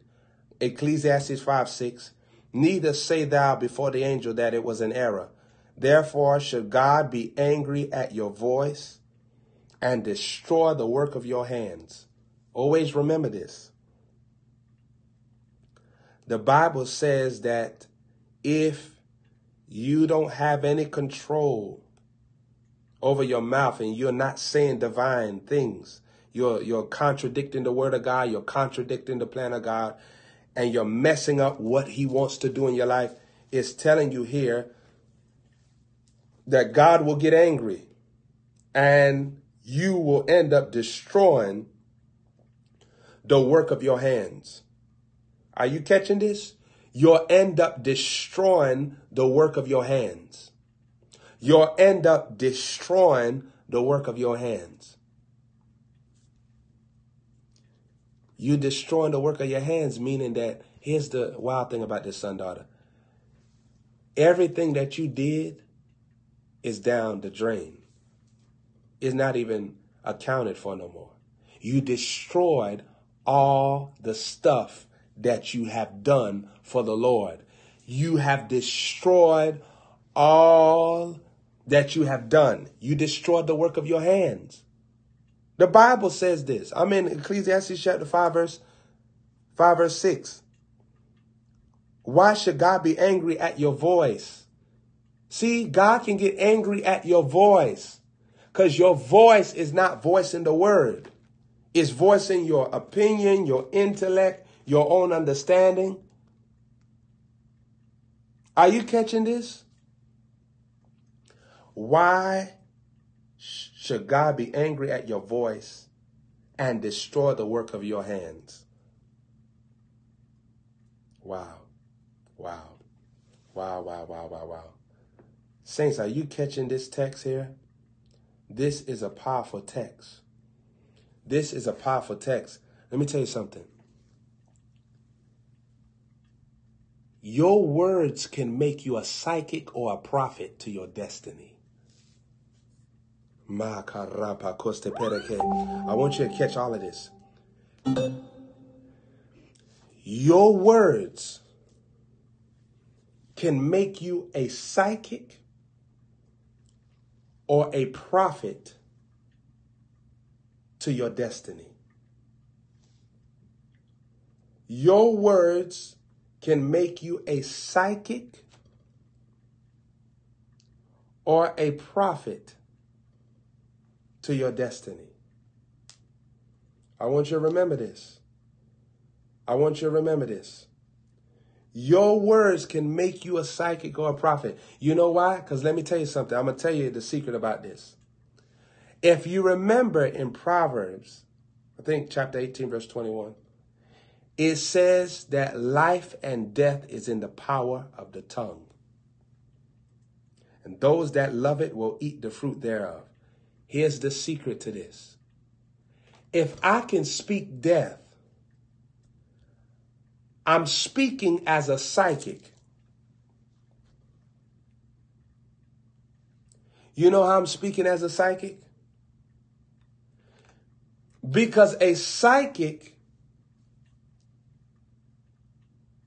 has the ability to see the dead. People that have died. That's the function of a psychic. Is a dead releaser, a death speaker. That's all the psychic does. It speaks death, the prophet speaks life. So if I ever find myself speaking death, I'm speaking as a psychic.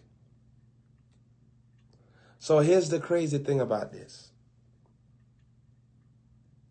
Now I am a psychic to my destiny.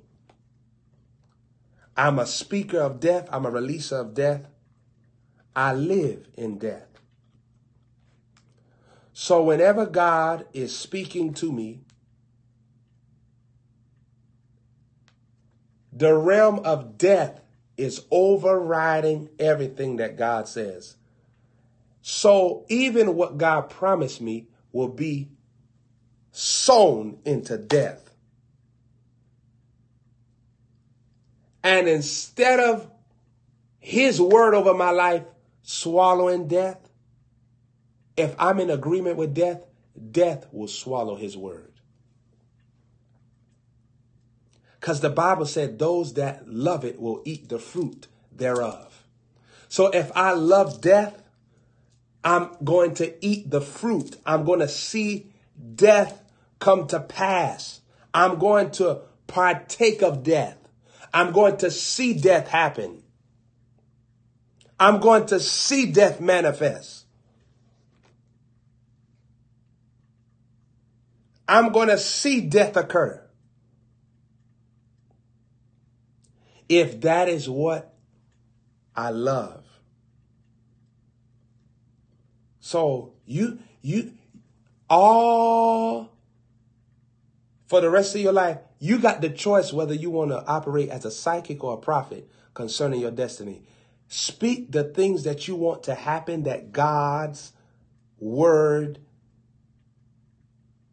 has inspired you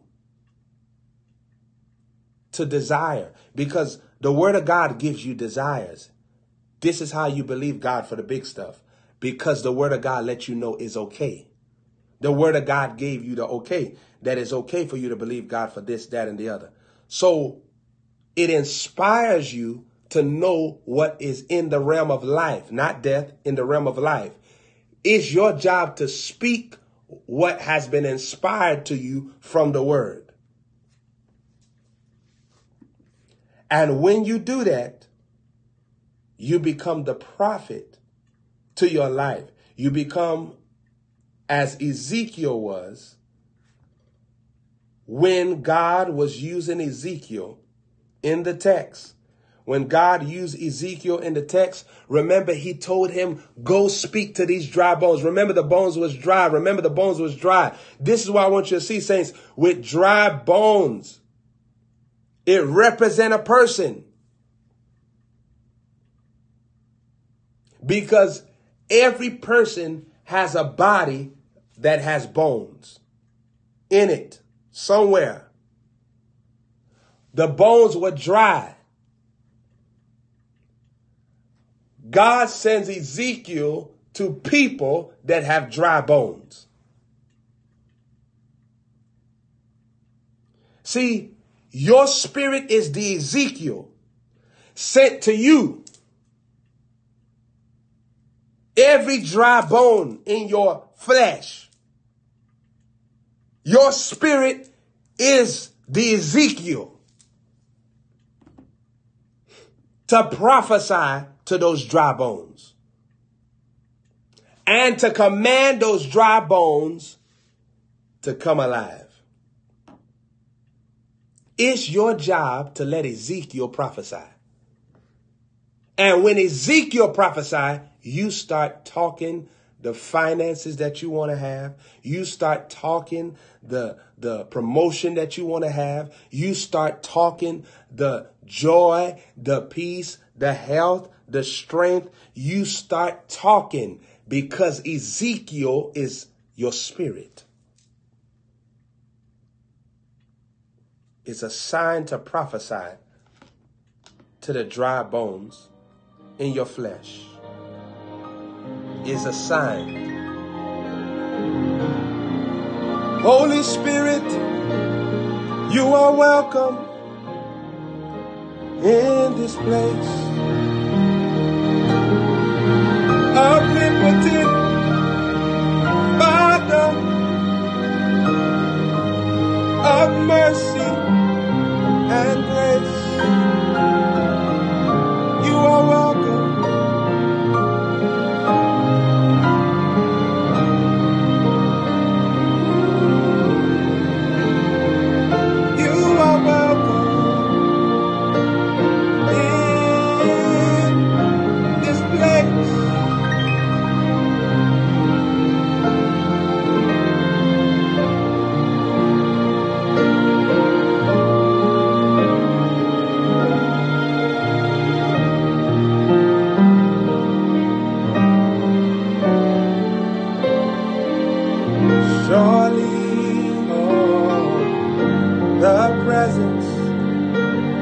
Of the Lord is in this place. I can feel His mighty power and His grace.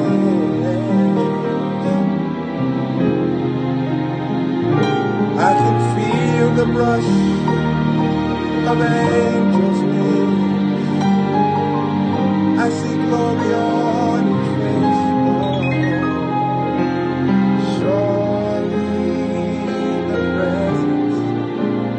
Of the Lord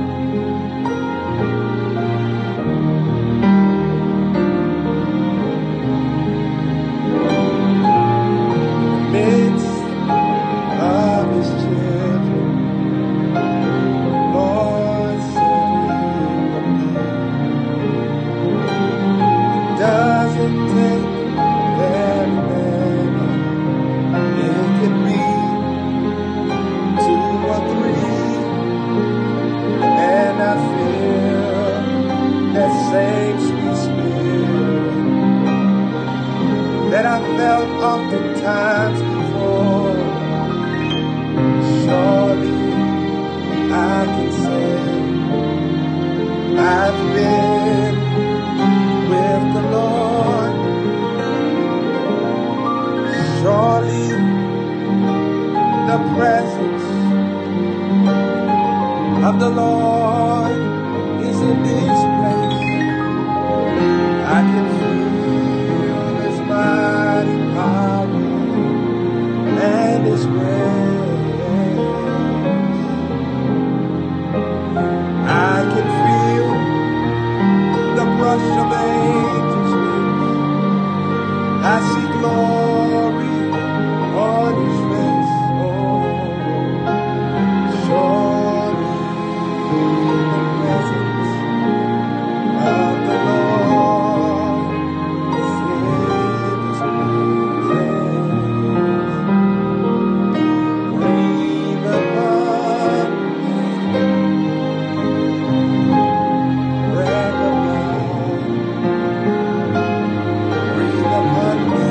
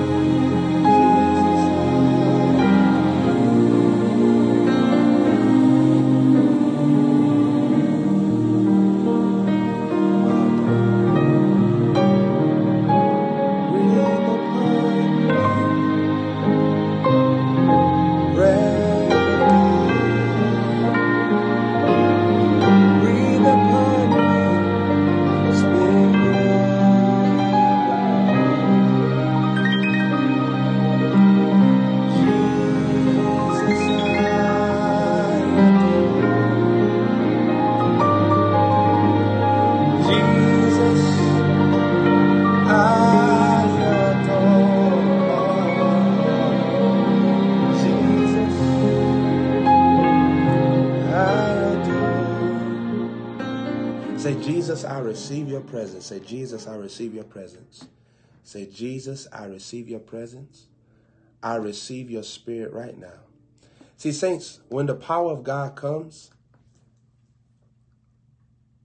you have to be at a level of carelessness yourself. You got to lose your care about this life. I want you to practice this, because a lot of times people don't know what it means to surrender. Do you know what surrender means? It means that I become careless about what's not a part of Jesus' agenda. A lot of times, why do people struggle?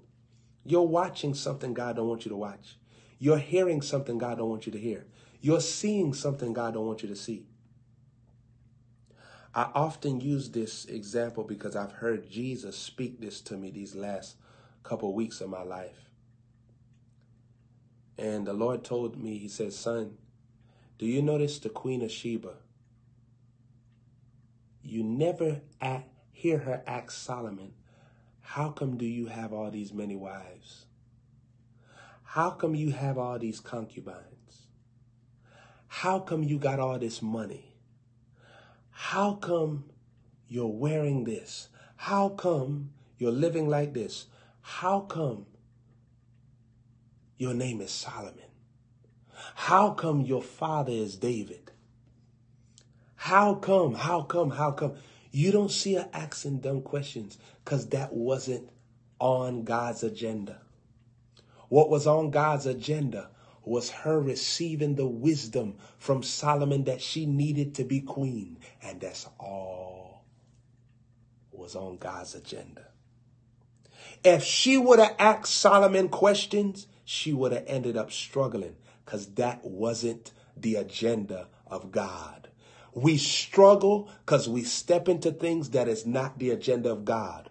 Do you know how to cast down a thought that is not the agenda of God? The Queen of Sheba did not have one struggle. Watch how she left the place rejoicing.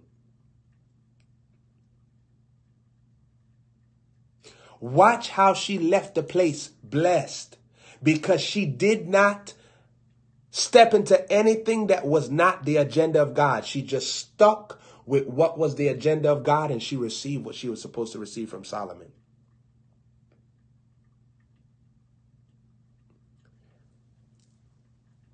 When you stay in the agenda of God, say, Father, I receive the anointing to stay in the agenda of God.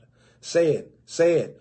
Holy Spirit, I receive your wisdom to only stay in your agenda, your boundaries for my life. I only receive your agenda. I only receive your agenda for my life. Nothing else. I don't need to know everything else. I only want to know the agenda that you have for my life. I don't need to know everything. I don't need to know everything.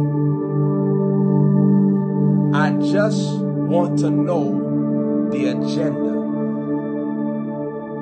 I don't need everything in my knowledge.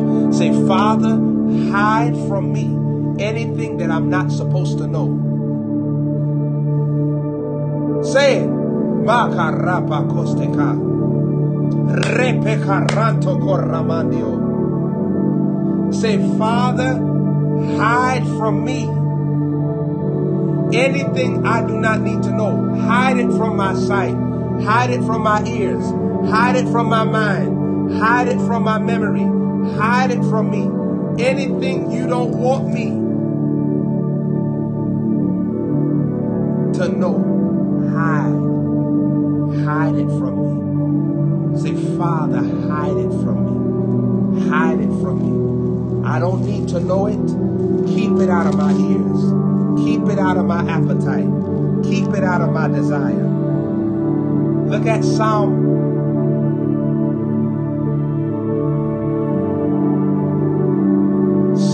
101.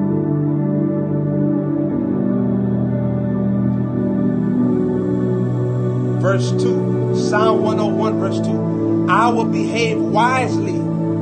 I will behave myself wisely in a perfect way. When will you come unto me, O Lord? I will walk within my house with a perfect heart. I will set no wicked thing before mine eyes. I hate the work of them that turn aside. That mean people that leave the path that God has for them. I hate the work of them. I hate the work of them that turn aside. It shall not cleave to me. He said, a froward heart shall depart from me. Meaning I'm not going to have nothing to do with things that are not from God. I'm not going to let it get inside of me. I will not know a wicked person. My God. Watch this. I will not know a wicked person. That means I'm not going to hang around people that's twisted. I'm not going to hang around people that's double-minded. Watch this. Look at verse 5. Whosoever slanders his neighbor, him will I cut off.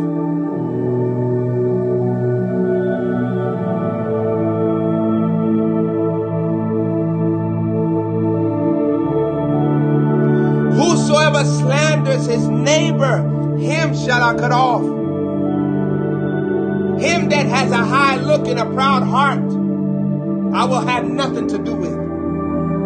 My eyes shall only be upon the faithful of the land. Keep your eyes on your man of God.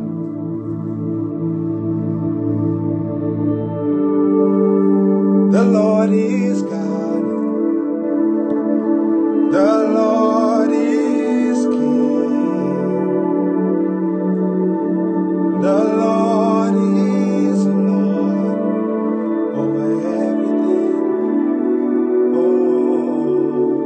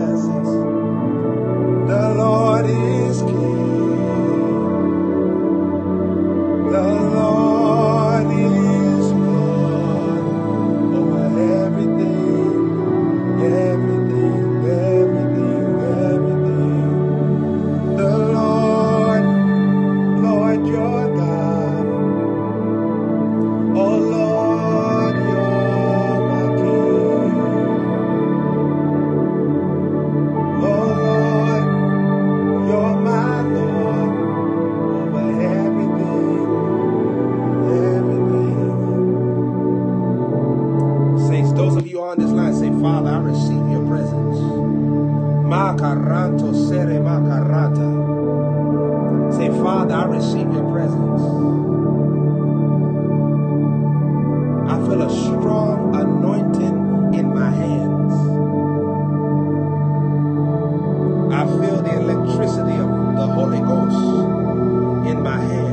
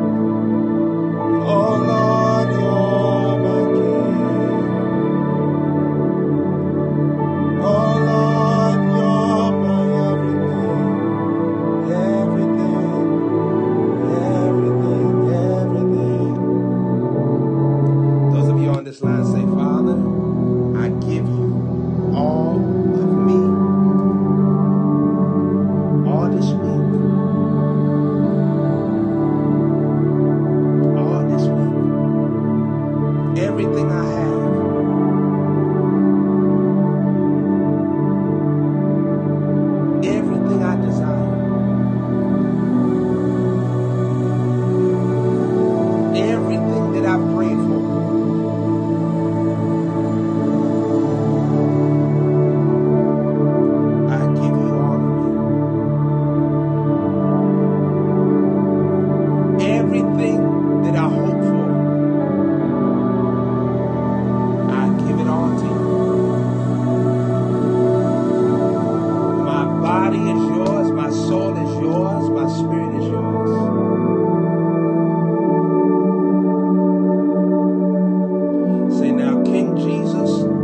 your will be done.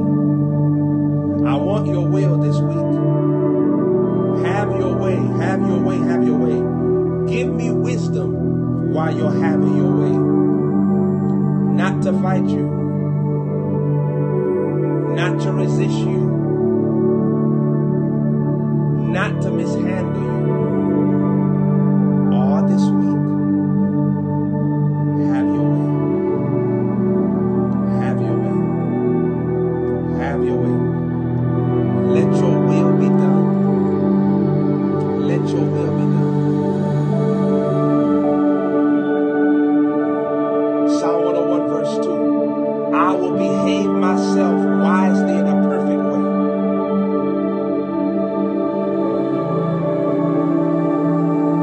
I will walk within my house with a perfect heart. Verse 3. I will set no wicked thing before mine eyes. I will set no wicked thing before mine eyes.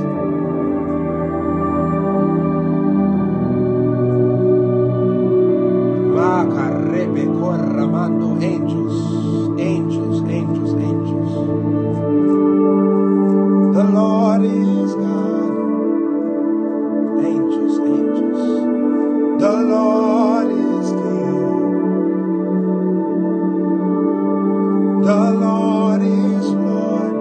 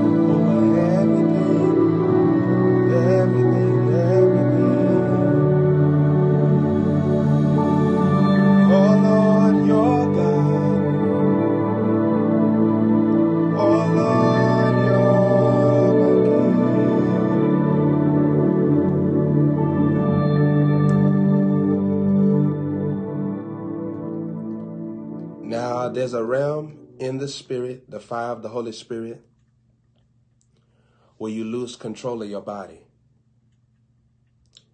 There's a realm in the fire of the Holy Spirit where Jesus possesses you, where he takes you over.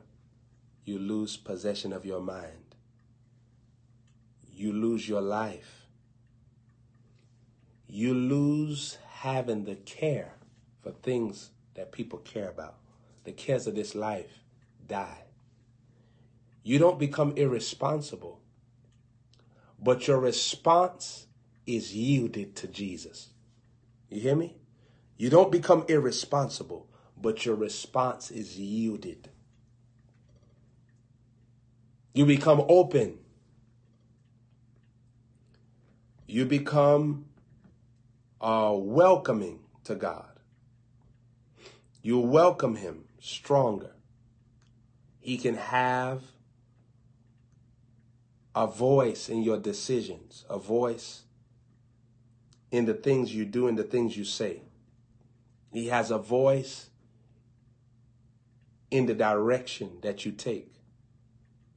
You don't just move aimlessly.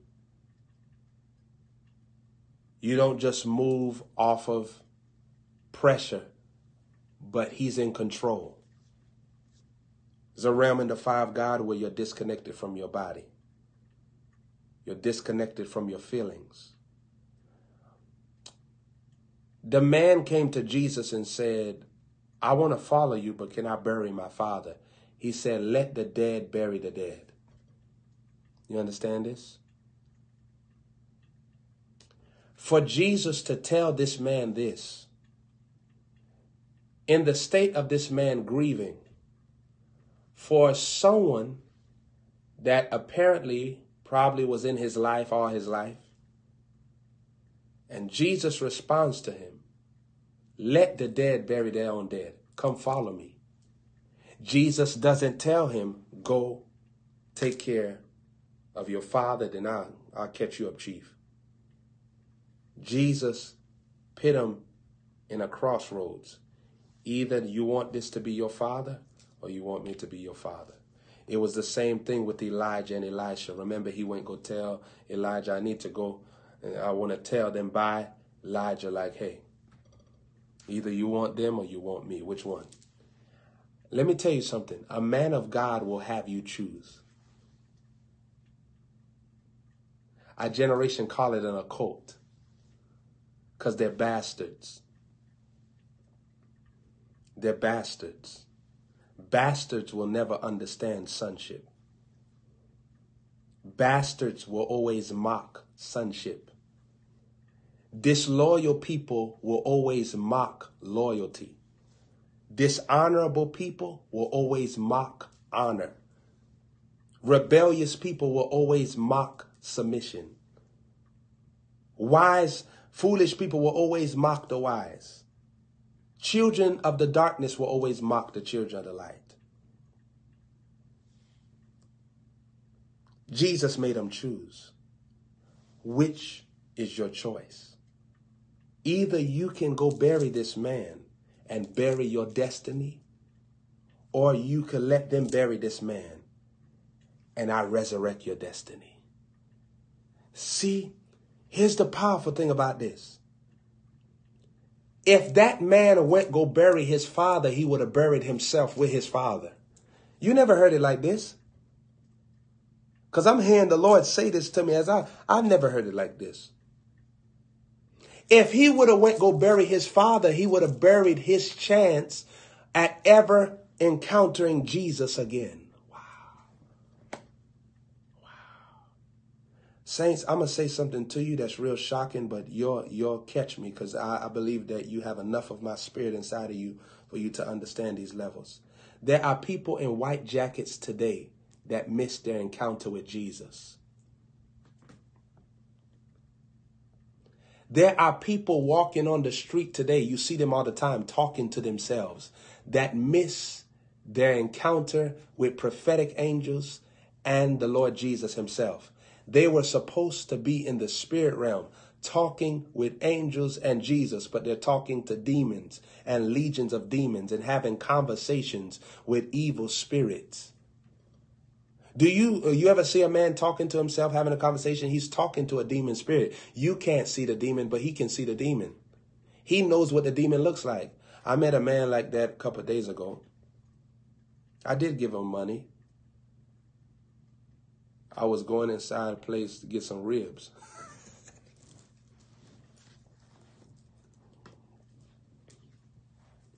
Now, look at this here. And while I was walking inside, there were about 5 people that just got hungry. There were about 5 people that just got hungry. And he was up there. And I was talking to the spirit.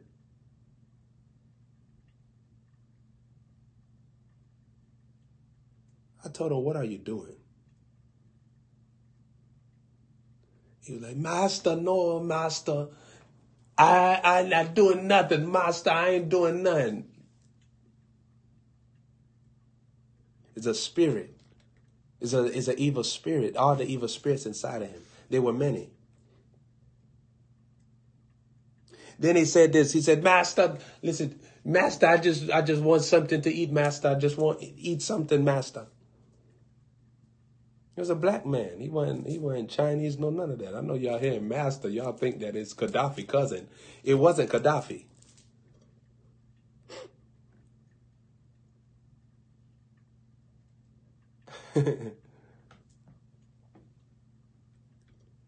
It wasn't Gaddafi. They beat the brakes off of Gaddafi.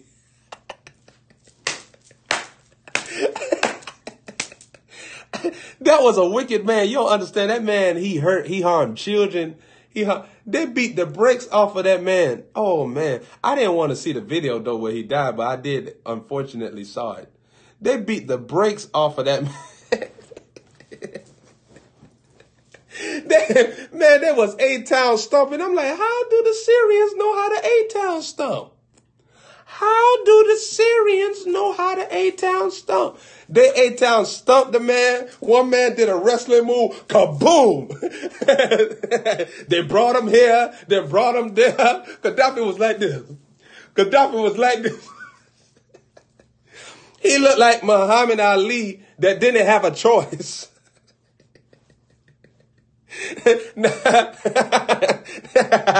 Now, saints, listen. This man was wicked. He tortured women. He tortured children. He did all type of evil stuff. They had him up like this here. The man brought him here, pow. Then he brought him here. Then he was up there just going like this. Then one of them elbowed him, bam. The other one, A-Town stumped him, bam. One man did the stanker leg, bam.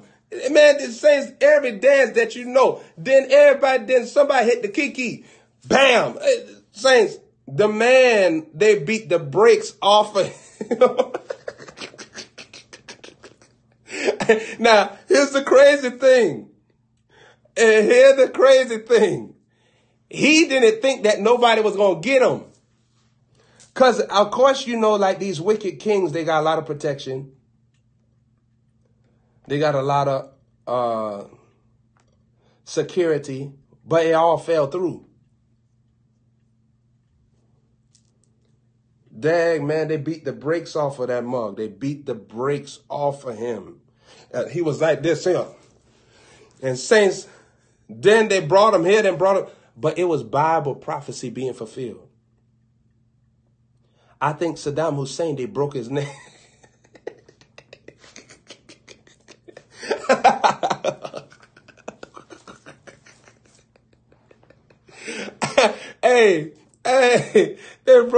Hey, let me tell you something.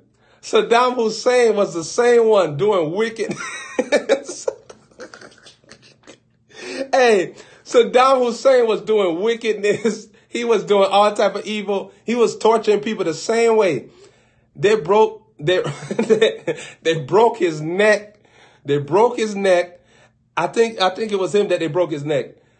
And saints, what was crazy was the last couple of days of his court sessions. He was on the top. I'm Saddam Hussein. You're not scared of me? I'm Saddam Hussein. I'm the leader. I'm the man. You're not scared of me? I'm Saddam Hussein. I come after Saddam Hussein. With Saddam Hussein and everybody. You go and listen to me. You listen to me. Finish. Let me finish. Let me finish. Let me finish. Let me finish. Let me finish. Let me finish. Let me finish. Let me. That's how it be when you arguing with a Latino person. Let me finish. Let me finish. Let me finish. Let me finish. Let me finish. Let me finish. I'm letting you finish. I'm letting you finish. Finish.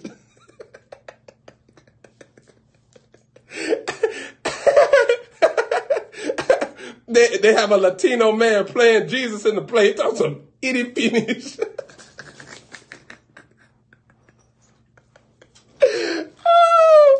It says you ever went to one of them Latino plays, they got Jesus playing, they got a Latino man. They got a Latino man whose real name is Jesus. Wait, let me finish. Itty finish.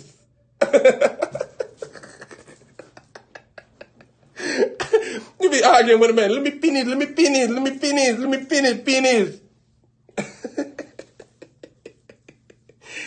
So say Saddam Hussein was in there the whole time. He was in there the whole time trying to argue his case. Like, Saddam, we saw you. It's not me. Nothing. There are many brothers. I am Saddam Hussein. But there's a Saddam Hussein that's apart from the Saddam Hussein. It's not me, but it is me. Listen to me. Let me finish. So they took Saddam. Hey, they let him finish all right. They took the thing, hung him up, I think.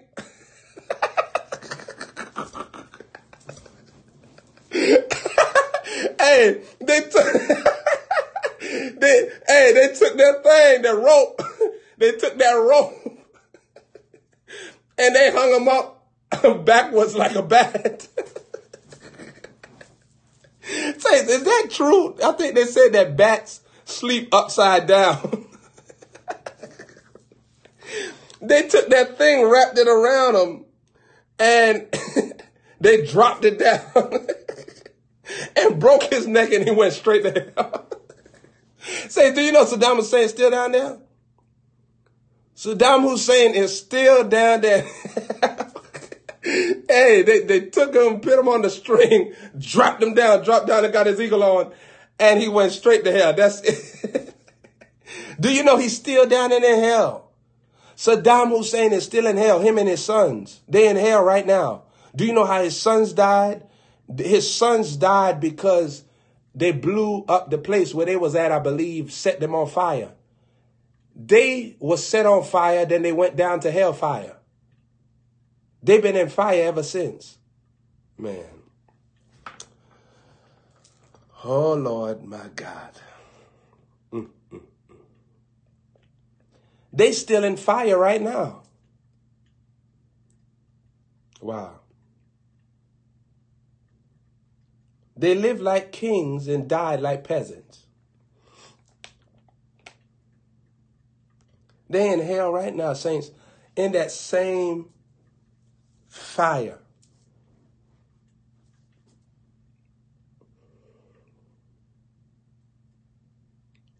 You know, lately I've saw that lady. I saw her in hell. I don't want to say her name, but y'all know her as a psychic. I saw her burning in hell as well. That lady. Those of you know who I'm talking about. I already know her name, but I just don't want to say her name.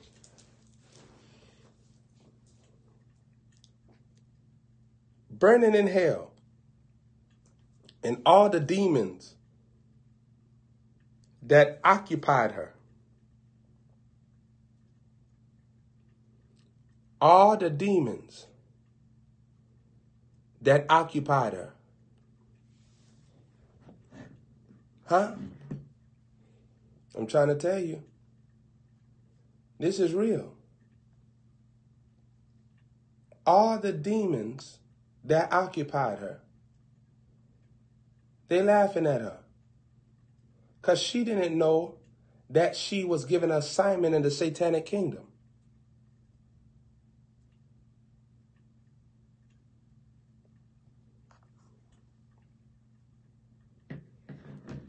Let me just tell you this. I ain't going to name no names.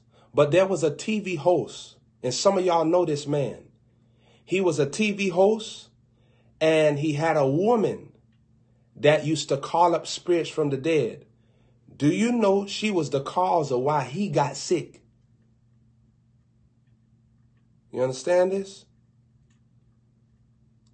He received demons that left his body in a state that he could not break. Medicine couldn't break it. He couldn't do, because she called up spirit, and he opened up the door for her to do it. That's why the Bible said, do not do that. Don't welcome them psychic mumbo jumbos in your presence. Don't let them come, and don't inquire of them. Don't go to no San Gomez. People overseas know what that is, but San Gomez and all this other stuff. And some of y'all got some stuff like that. If your spouse practiced that, throw that stuff away. Don't even ask them.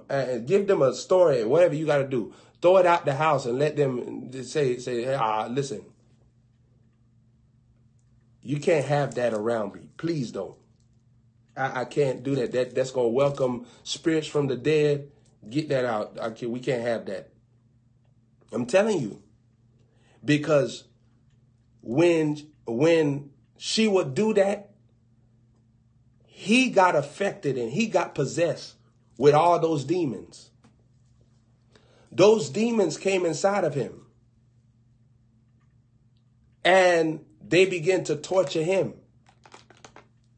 And God told me it was a penalty because of what he did, to even give her a platform to reach people. Because she was reaching a large margarine of people with demonic spirits. Wow. Saints, as a little boy, I used to watch that stuff and be angry like a mug. Now I knew I was angry because my spirit hated the demonic.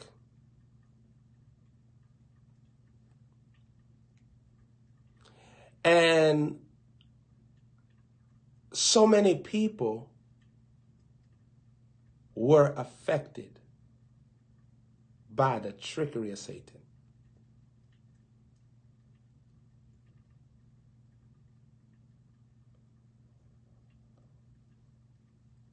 That lady's torment is great. I'll tell you that right now.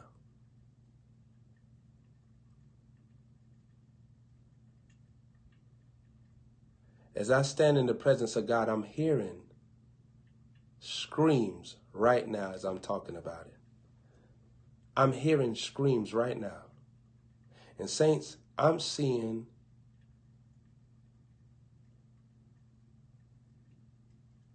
a face come before me.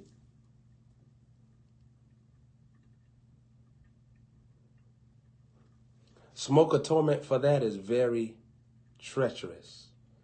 Very torturing.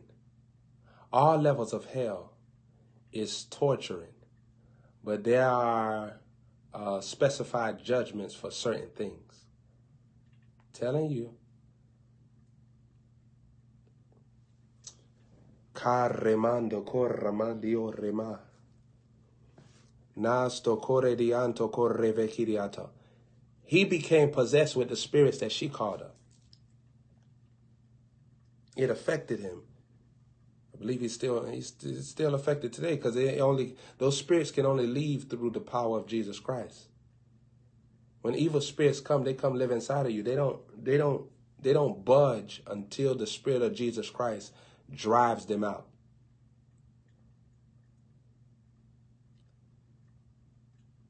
They don't ever exit that body until the Spirit of Jesus Christ drives them out.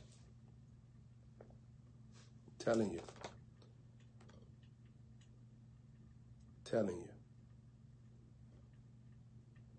Until the Spirit of Jesus Christ drives them